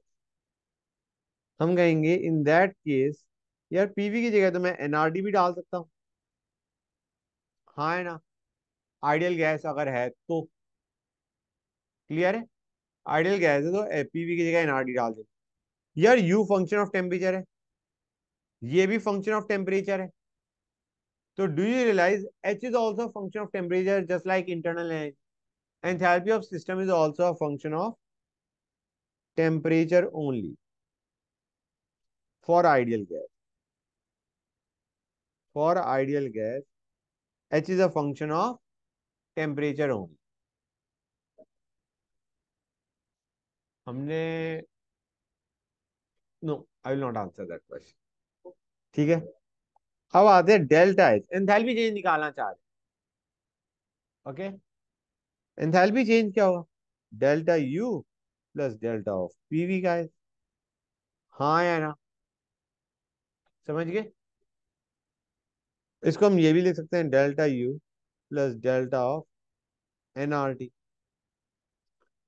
Guys दो चीजें होती हैं, प्रोसेस और रिएक्शन. रिएक्शन अभी तक हमने देखा ही नहीं है, तो you don't have to be worried about reaction. अभी तक जो भी हमने बात करी वो बात करी प्रोसेस. प्रोसेस का मतलब क्या है? एक्सपेंशन हो गया, कॉन्ट्रैक्शन हो गया, हीट दे दी, हीट निकाल दी, that is process. Idea is process में जो चीज पहले थी कंटेनर के अंदर वही चीज बाद में है कंटेनर के अंदर. मतलब that thing is not changing. Reaction में तो क्या होता है, जो चीज तुमने ली है, तुम अभी N2 और H2 देख रहे हो, थोड़ी देर में NH3 भी मिल जाएगा तुम्हें वहां पे. That is a reaction. मतलब रिएक्शन में do you realise moles change हो जाते हैं या हो सकते हैं, है ना? लेकिन प्रोसेस में मोल्स रिमेन सेम. तो डू यू रियलाइज यहाँ पे प्रोसेस की बात कर रहा हूं मैं, ये डेल्टा में N और R तो कांस्टेंट होगा बेटा. तो क्या ये NR डेल्टा टी बन जाएगा? नहीं बन जाएगा? गुड. तो बच्चों एक सिंपल सा क्वेश्चन है मेरा. ये फॉर्मूला, ये सारे फॉर्मूले कहां से निकल के आ रहे हैं? H equal to you plus PV से. तो अगर तुम्हें H equal to you plus PV पता है या delta H equal to delta U plus delta of PV पता है, बाकी फॉर्मूले मत रखो. जब मैंने ये फॉर्मूला बताया, इसके बाद ये वाला फॉर्मूला रटने की जरूरत नहीं है, तुम ऑटोमेटिकली रियलाइज कर जाओगे. डेल्टा टी पे जो है सर डेल्टा एन. अभी तो मैंने बताया प्रोसेस की बात कर रहा हूँ. प्रोसेस का मतलब है मोल सेम रह रहे, gas is not changing. It is just a process, expansion, contraction, heat supply, heat बाहर निकल. ठीक है ना बेटा? तो एनआर डेल्टा टी बन जाएगा. तो मुझे एक सिंपल सी चीज बताओ, आइसोथर्मल प्रोसेस के अंदर डेल्टा एच क्या आने वाला है? वैसे भी बता सकते हो, इस फॉर्मूले से भी बता. बेटा फिर से बोल रहा हूं, आइसोथर्मल प्रोसेस में डेल्टा एच क्या आएगा? जीरो नहीं आएगा, क्योंकि डेल्टा यू भी जीरो का. You is a function of temperature also. You भी फंक्शन ऑफ टेम्परेचर है, एच भी फंक्शन ऑफ टेम्परेचर है. ठीक है ना guys? You is a function of temperature, H is a function of temperature. तुम्हारा आइसोथर्मल प्रोसेस में डेल्टा एच जीरो आने वाला. कितने बच्चों को ये चीज क्लियर हो गई? हो गई. यहां से भी देख सकते थे, ये भी जीरो और ये भी जीरो. समझ गए गाइस? अब आते हैं पहला, delta H at constant pressure. अगर कांस्टेंट प्रेशर है तो डेल्टा एच की क्या वैल्यू आने वाली बच्चों? Do you realise delta H will be equal to, यहां पे इस फॉर्मूले को देख रहे हैं, इस फॉर्मूले के वेरिएंट्स देख रहे हैं? नहीं, क्योंकि तुम कहोगे डेल्टा ऑफ पी वी है, पी कांस्टेंट है, वी तो चेंज हो रहा होगा. तो it will be P delta we. Correct. It is going to be P delta we. Delta PV का मतलब है P2V2 माइनस P1V1. ये चीज समझ आ रही है नहीं आ रही? अब प्रेशर हमारा कांस्टेंट है, तो P V2 माइनस V1 नहीं बन जाएगा, या P डेल्टा V नहीं बन जाएगा गाइस? अब अगर प्रेशर के बजाय वॉल्यूम कांस्टेंट है तो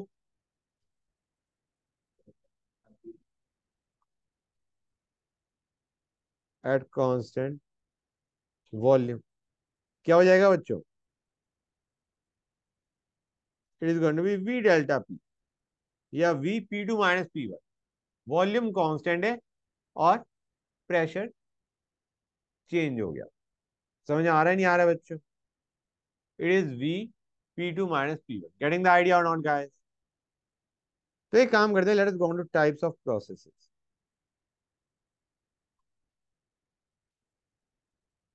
टाइप्स ऑफ प्रोसेसेस पे चलते हैं। पहला, आइसोथर्मल प्रोसेस। आइसोथर्मल प्रोसेस का मतलब समझ आ रहा है बच्चों? Temperature constant through out the process. Temperature is constant guys. हम कहेंगे यहाँ पे फॉर्मुलों पे क्या इफेक्ट पड़ने वाला है, पहले ये देख।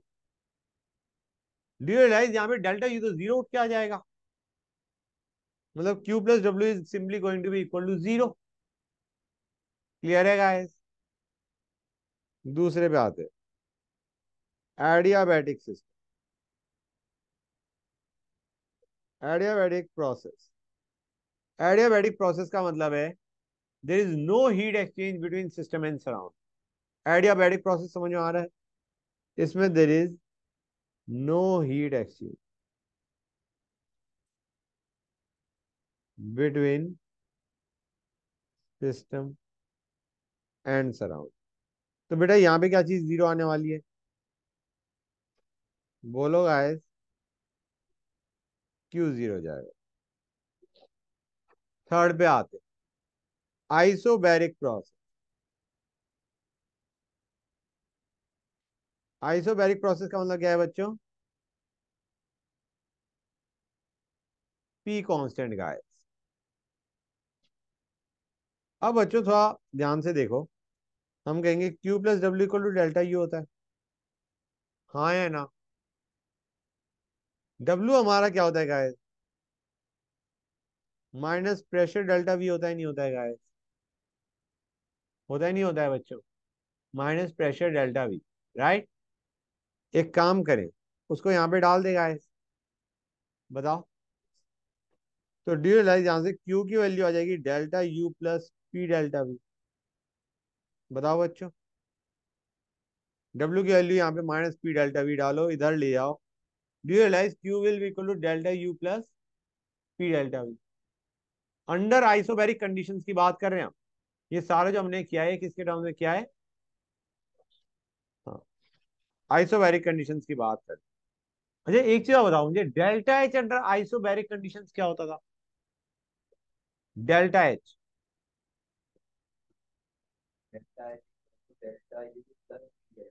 है ना? तो do you realise Q will be equal to delta H under isobaric condition. समझ आ रहा है नहीं आ रहा है बच्चों? Under isobaric conditions Q is equal to delta H of system. ये इंपॉर्टेंट चीज है guys. Under isobaric conditions heat exchange is equal to change in heat content of system. Statement समझो गाइस। सपोजिंग ऐसे मैं बताना चाह रहा हूं, सपोजिंग तुमने heat the 100 kilo joule to system under isobaric condition. 100 kilo joule heat तुमने supply करी अंडर आइसोबैरिक कंडीशन, तो हम कहेंगे हीट कंटेंट बढ़ गया या एंथैल्पी बढ़ गई सिस्टम की bye 100 kilo. Q is equal to delta H. समझ आ रहा है नहीं आ रहा है? तुमने अगर 100 किलो जूल हीट सप्लाई करी सिस्टम को, तो हम क्या कहेंगे? जो हीट कंटेंट या एंथैल्पी ऑफ सिस्टम है that rises by 100 kilo joule. Clear और नॉट गाइस? हीट कंटेंट या enthalpy of system rises by 100 kilo joule. Delta H is equal to Q. जो भी तुमने हीट एक्सचेंज हुई between system and surrounding, that is equal to change in enthalpy of system. समझ आ रहा है नहीं आ रहा है बच्चों? Good, great. सर आपने लास्ट लाइन क्या लिखी, क्यू पी क्या है? अंडर आइसोबैरिक कंडीशंस बेटा, प्रेशर कांस्टेंट। प्रेशर कांस्टेंट, जब प्रेशर कांस्टेंट होता है तो Q is equal to delta H of system. Next पे आते हैं, isochoric process.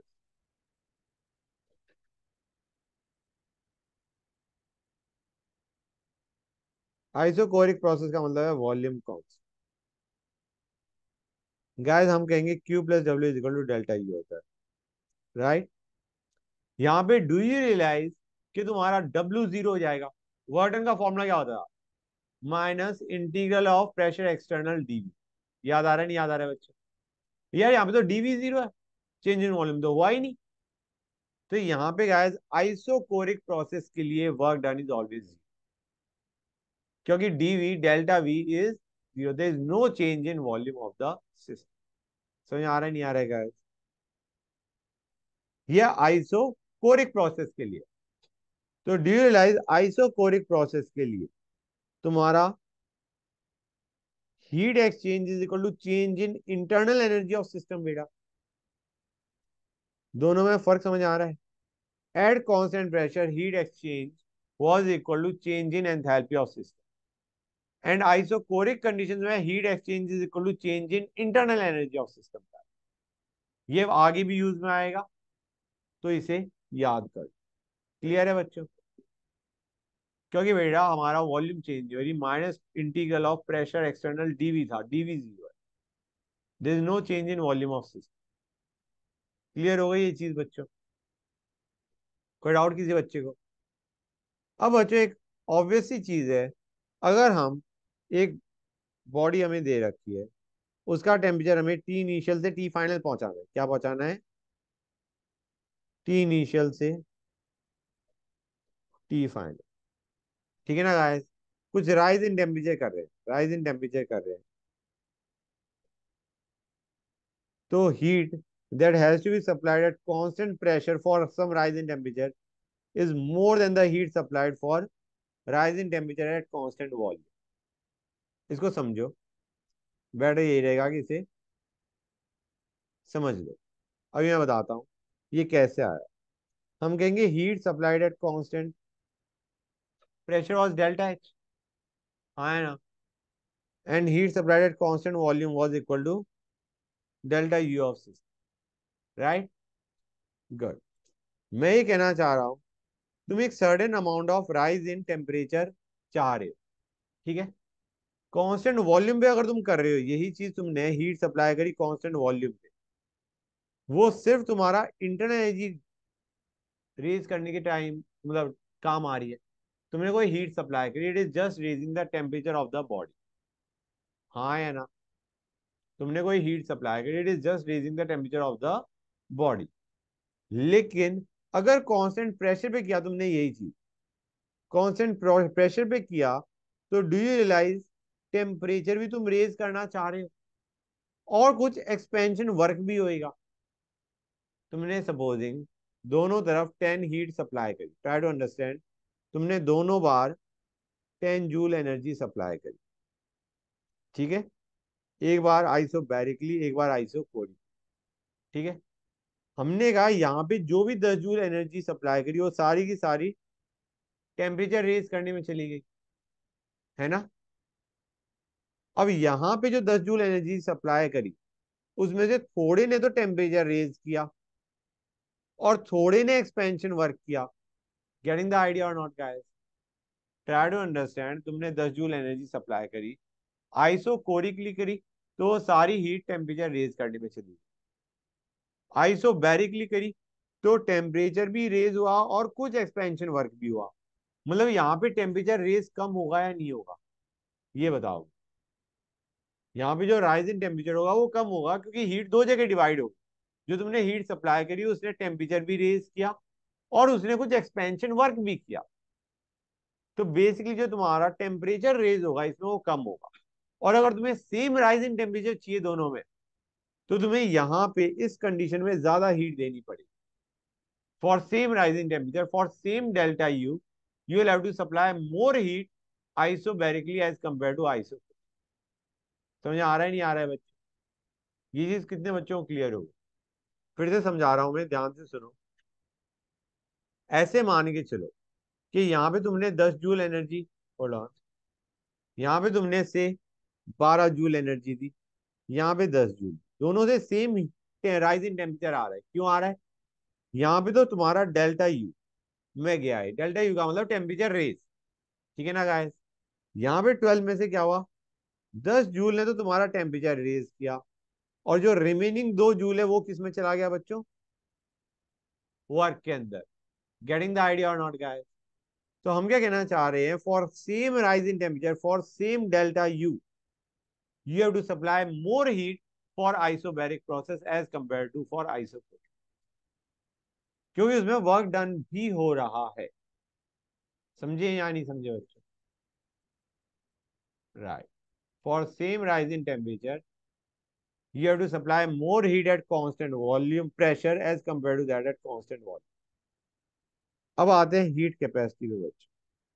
Heat capacity, heat capacity में एक तो हमने क्या पढ़ी थी बच्चों, स्पेसिफिक हीट कैपेसिटी, याद है गाइस? जिसको हम किससे लिखते हैं, S. It is the heat required to raise temperature of unit mass by 1 degree Celsius, right? अब आते हैं दूसरे पे, heat capacity, not specific heat capacity, just heat capacity, denoted by C. It is the heat required to raise temperature of system by 1 degree Celsius। तो guys थोड़ा बहुत अगर तुम देखो तो डू यू रियलाइज ये एमएस के बराबर होना चाहिए? बताओ बच्चों, आर यू गेटिंग दिस और नॉट? क्योंकि यहाँ पे हमने कहा सिस्टम का जो भी मास है उसका टेम्परेचर हमें 1 डिग्री सेल्सियस से रेज करना। तो ये जो heat capacity that is actually your mass into specific heat, अगर सोचा जाए तो। बोलो गाइस, हम एक सर्टेन अमाउंट ऑफ मास का टेम्परेचर रेज कर रहे हैं बाय 1 डिग्री सेल्सियस, उसके लिए जो हीट देनी पड़ी that is your heat capacity. हाँ बेटा, हाँ, हीट कैपेसिटी जो है, जो कैपेसिटी टर्म है, ये हमारा फॉर 1 डिग्री सेल्सियस के लिए, raising temperature by 1 degree Celsius. मतलब ये चीज समझ में आई नहीं आई, सी is equal to M S basically. ठीक है, मतलब अगर हमें यहाँ पे Q निकालना पड़े तो Q के लिए क्या फॉर्मूला होगा, it is going to B C delta T. बच्चों ये चीज समझ में आ रही नहीं आ रही? यहाँ पे Q was M S delta T, यहाँ पे Q is simply C delta T. C M S का रोल प्ले कर रहा है। ये चीज समझ में आई नहीं आई बच्चों?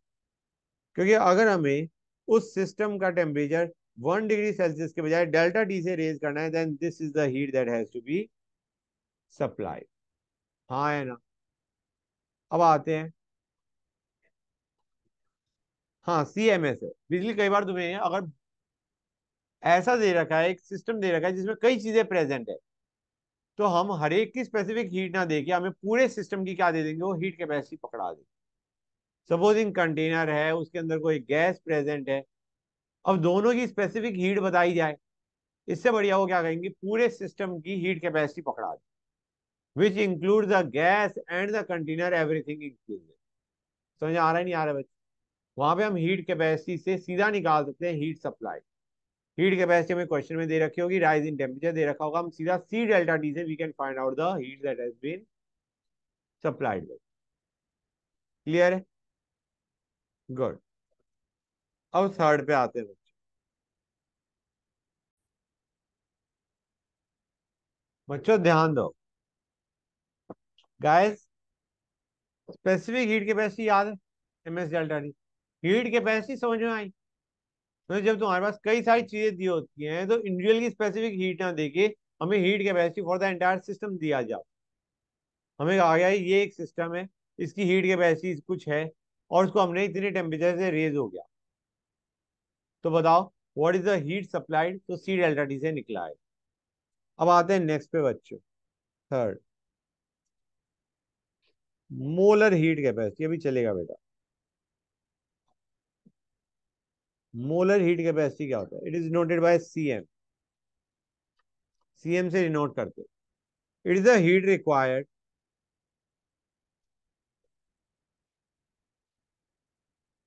To raise temperature of 1 mole bye 1 degree Celsius. ठीक है बच्चों, 1 मोल का टेम्परेचर 1 डिग्री सेल्सियस से रेज करने के लिए जो हीट चाहिए that is molar heat capacity. तो अगर तुम्हारे पास n मोल्स ऑफ गैस दे रखी है या n मोल्स ऑफ सब्सटेंस दे रखा है, तो can I get the formula is n cm delta T. हाँ या ना बच्चों? बनेगा नहीं बनेगा ये? बोलो guys. Where N R the moles of substance? n cm delta T करेंगे नहीं करेंगे बच्चों? बताओ गाइस। That is nice. हाँ बेटा बोलो। हाँ मोस्ट वेल। अब इधर ध्यान दो। हीट कैपेसिटी, हीट कैपेसिटी या for that matter molar heat capacity को हम स्टडी करते हैं under to scenarios. Molar heat capacity at constant pressure and at constant volume, cm at constant pressure and second at constant volume. Okay guys, molar heat capacity at constant pressure is noted as Cp, at constant volume is noted as Cv. Do you realise अभी हमने पढ़ा था कि जो तुम constant volume पे heat supply कर रहे होते हो, कम हीट से तुम्हारा सेम राइजिंग टेम्परेचर आ जाता है ना? और जब तुम कांस्टेंट प्रेशर पे करते हो, more heat has to be supplied for the same rising temperature. हाँ है ना? तो do you realise Cp should be greater than Cv? भाई कांस्टेंट प्रेशर पे जो हीट देनी पड़ रही है वो ज्यादा देनी पड़ रही है as compare to that at constant volume for a particular rise in temperature. हाँ है ना बच्चों? गुड। कि कांस्टेंट वॉल्यूम पे हीट सप्लाई कर रहे हो, that can be written as NCV delta T. हाँ है ना बच्चों? And this is equal to delta U of system. Similarly at constant pressure अगर तुम हीट सप्लाई कर रहे हो तो this is what you have, and this is equal to delta H of system. हाँ है ना गाइस?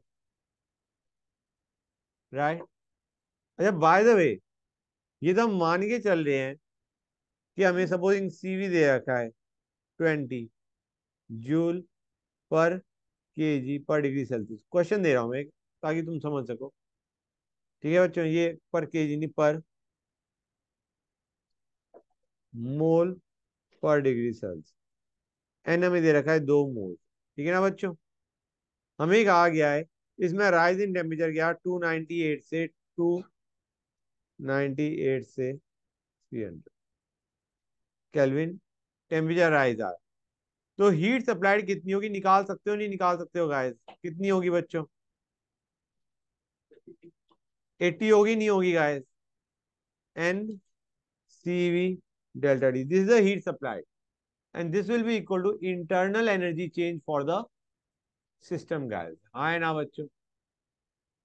यही चीज तुम्हारे को हमें दे रखा है, सीपी दे रखा है। सपोज सपोजिंग ये वैल्यू सीपी की थी, तो तुम डेल्टा बेसिकली हीट सप्लाइड अभी तुम निकाल सकते हो, 80 आएगी।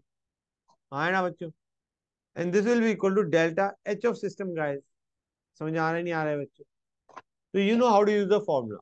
लेकिन यहाँ पे हमने एक चीज देखी या नहीं देखी, सीपी की वैल्यू फिक्स थी। इतना समझ आ रहा है नहीं आ रहा है बच्चों? CP we are assuming to be 20। CP की वैल्यू में एक फिक्स वैल्यू दे रखी है। ऐसा भी तो होता है कि CP is dependent on temperature. Temperature बढ़ा रहे हो, सीपी भी बढ़ रहा है। तो इन दैट केस क्या करोगे? If CP and CV are function of temperature, तो क्या करोगे बच्चों? तो हीट सप्लाइड कैसे निकल के आएगा? ये निकल के आएगा integral of N C we D T. समझ आ रहा है नहीं आ रहा है बेटा?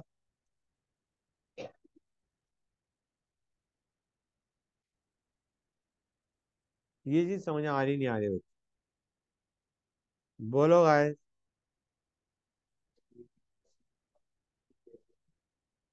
हमें दे रखा होगा question, that is something that will specified to you in the question. ये चीज हमें क्वेश्चन के अंदर स्पेसिफाइड करी हो।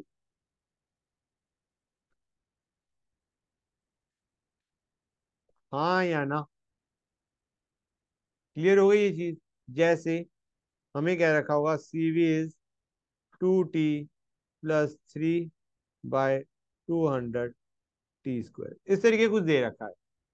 और हमें कहा गया टेम्परेचर रेज हुआ from 200 to 300 kelvin, then what is the heat supplied.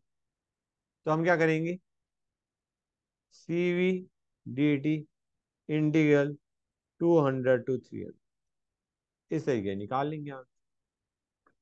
समझ आ रहा है नहीं आ रहा है बच्चों, ये चीज क्लियर हो रही है नहीं हो रही है गाइस।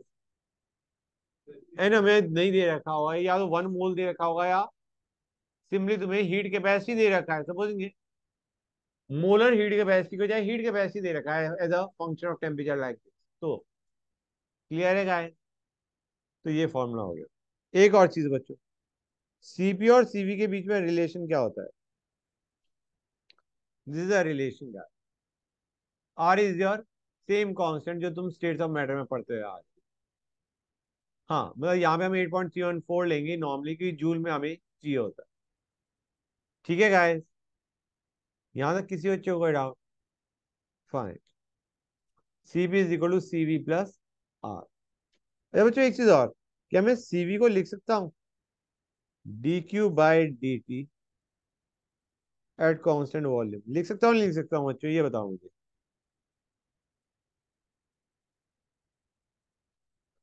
हम इधर से देखो, बताओ गाइस। और सीपी को लिख सकता हूँ dQ/dt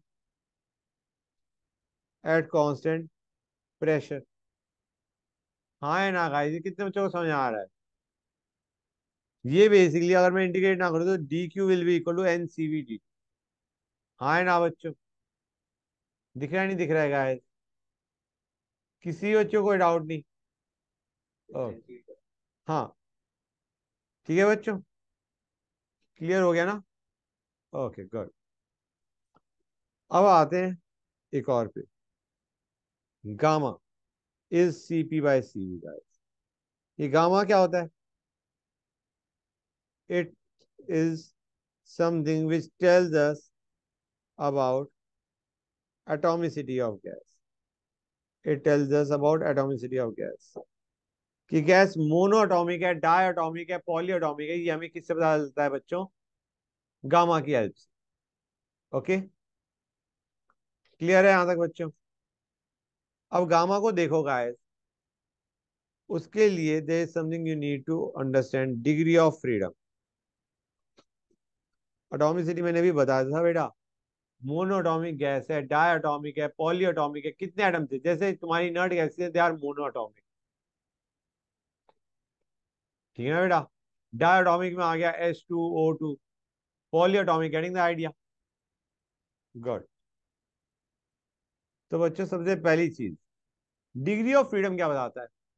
कि कितनी तरीके से हमारा, तुम क्या बच्चों, कितनी तरीके से हमारा मोशन हम ऑब्जर्व कर सकते हैं एक मॉलिक्यूल का, that is degree of freedom. कि कितनी तरीके से हम मोशन ऑब्जर्व कर सकते हैं फॉर अ पर्टिकुलर मॉलिक्यूल। तो for a molecule having n atoms, total degree of freedom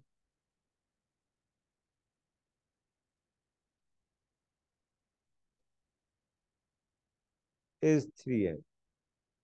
okay guys, clear है यहां तक? नाइस। अब आते हैं translational rotation and vibration, degree of freedom.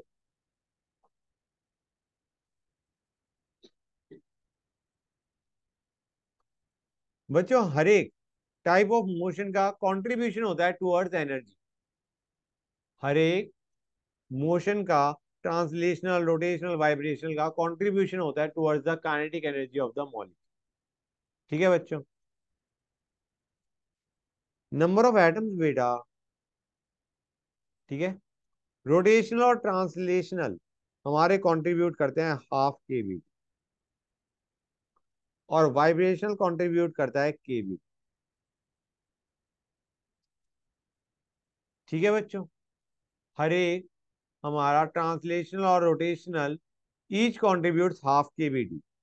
इस डिग्री ऑफ फ्रीडम का rotational degree of freedom, translational degree of freedom, हर एक का कंट्रीब्यूशन होता है हाफ केवीटी। वाइब्रेशनल का होता है KVT, but it is not use, it is not included normally, it is only included at very high temperature basis. Vibration को हम include नहीं करते, it is included at very high Boltzmann constant बेटा, the same केबी जो कि तुमने states of matter में पढ़ा है। तुम्हें याद होगा ट्रांसलेशन हमने कितने पढ़े थे, ट्रांसलेशन का 3/2 केबीटी पढ़ा था, याद है गाइस? वो 3/2 इसलिए आता है क्योंकि हमारा ट्रांसलेशनल डिग्री ऑफ फ्रीडम हमेशा 3 होते हैं और हर एक का कॉन्ट्रीब्यूशन होता है हाफ केबीटी। तो हमारा ट्रांसलेशनल काइनेटिक एनर्जी कितनी आ गई? 3/2 KBT. Translational degree of freedom हमेशा कितने होते हैं? 3 बेटा। हर एक का कॉन्ट्रीब्यूशन टूवर्ड्स एनर्जी होता है हाफ केबीटी, तो 3 का आ गया 3/2 केबी। क्लियर है गाइस? वो भी हम देखेंगे। हाँ बेटा, डिग्री ऑफ फ्रीडम बता रहा होता है कि कितने तरीके का हम मोशन ऑब्जर्व कर सकते हैं एक मॉलिक्यूल का। ठीक है, तो जैसे देखो, मोनोटॉमिक पे आते हैं, let us go on to monoatomic gas.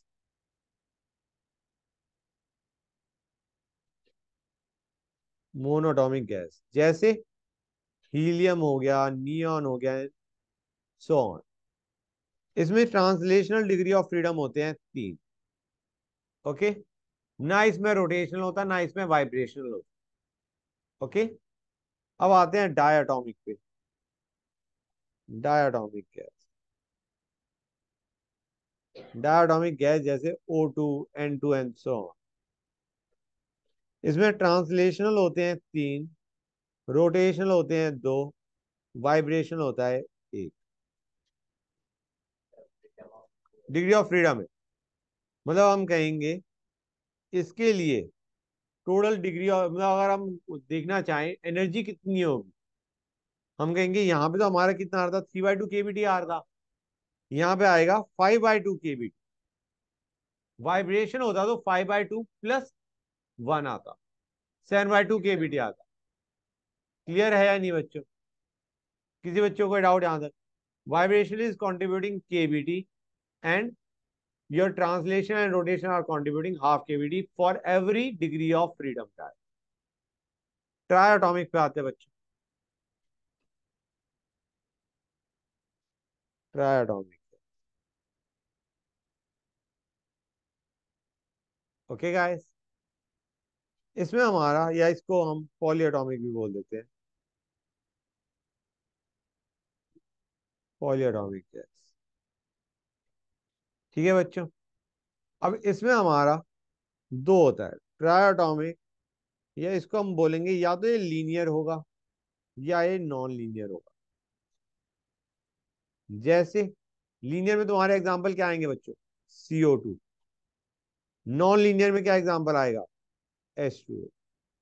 H2O is a non linear guys, it is bent, हाँ है ना बच्चों? राइट। तो पहले आते हैं नॉन लीनियर पे। इसमें ट्रांसलेशनल कितने आएंगे? 3। रोटेशनल कितने आएंगे बेटा? 3। वाइब्रेशनल कितने आएंगे? 3। क्लियर है गाइस?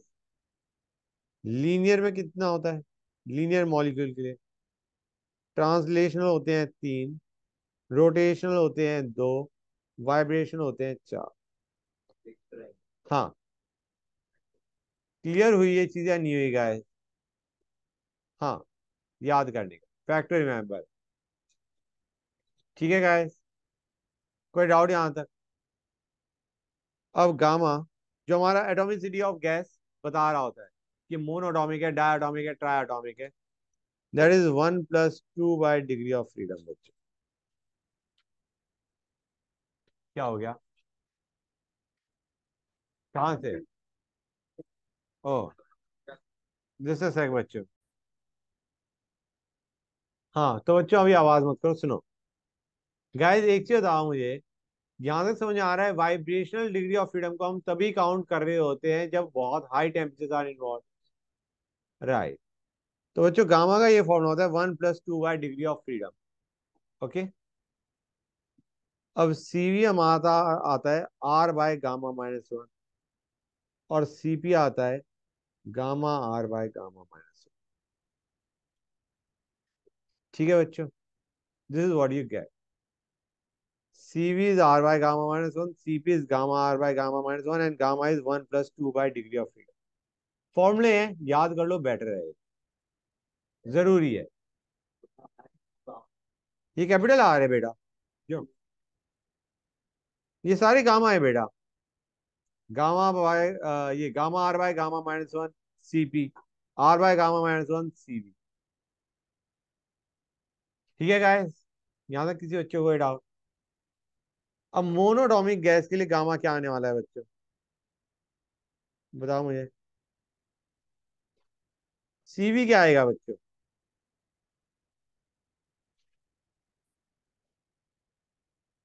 गाइस, गामा इसका आएगा 1 + 2 बाय डिग्री ऑफ फ्रीडम। कितना आने वाला है बच्चों? 5/3 आएगा, नहीं आएगा guys? Calculate and let me know. आएगा नहीं आएगा बच्चों? बोलो गाइस।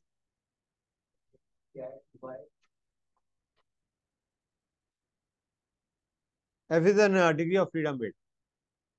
तो बच्चों ये चीज समझ में आ रही नहीं आ रही है? इसमें यहाँ पे जो वैल्यू आएगी गामा की, वो 1.66 आएगी गाइस। हाँ बेटा, कैसे आएगी? हम कहेंगे बेटा, 1 सेकेंड, ये मेरा हैंग हो गया। यहाँ पे हमारा डिग्री ऑफ फ्रीडम कितनी है टोटल? 3। तो वही फॉर्मूले में डाला है। हाँ, नेक्स्ट वाले में हमारे पास 5 जो आएंगे। गाइस ये चीज समझ में आ रही नहीं आ रही है? यहाँ पे डिग्री ऑफ फ्रीडम हमारी 3 आ गई, तो ये आ गया 5/3। सीवी कितना आएगा बच्चों? 3/2 आर आएगा, नहीं आएगा बच्चों? सीपी हमारा 5/2 आर आएगा गाइस। मतलब हीलियम, नियॉन, इनके लिए तुम्हारा क्या आएगा? This is the gamma CP CV की वैल्यू। ठीक है गाइस, कोई डाउट है यहां तक? डायटोमिक गैस के लिए क्या होगा?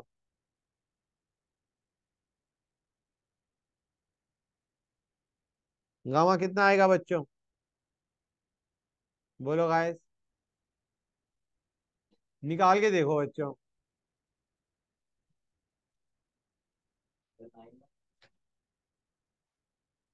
बच्चों वाइब्रेशन हम नहीं इंक्लूड कर रहे।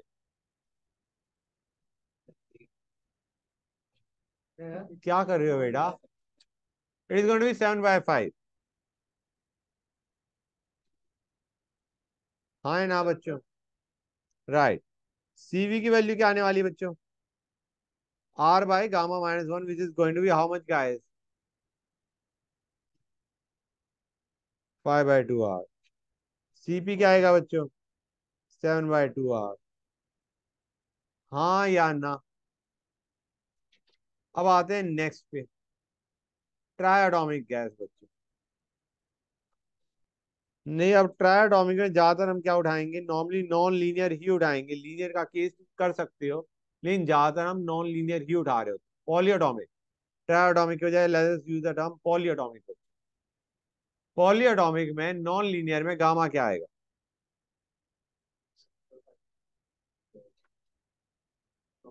नॉन लीनियर बेटा ध्यान से देखो, 4/3 आएगा, नहीं आएगा बच्चों? Gamma is going to be 4/3, which is 1.3। CV कितना आ जाएगा बच्चों? सीवी कितना आएगा गाइस?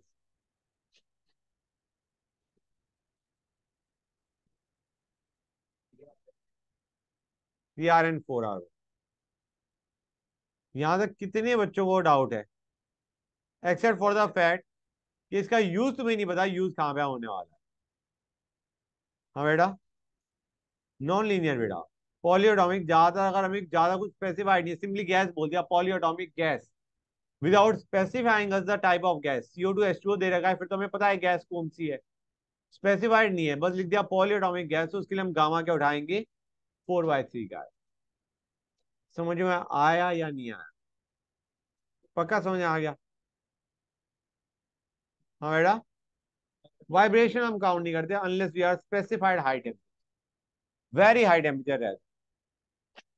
बच्चों अब हमारा एक चीज और बच गई है, वो मुझे समझ नहीं आ रहा मैं अभी कर रहा हूँ या बाद में।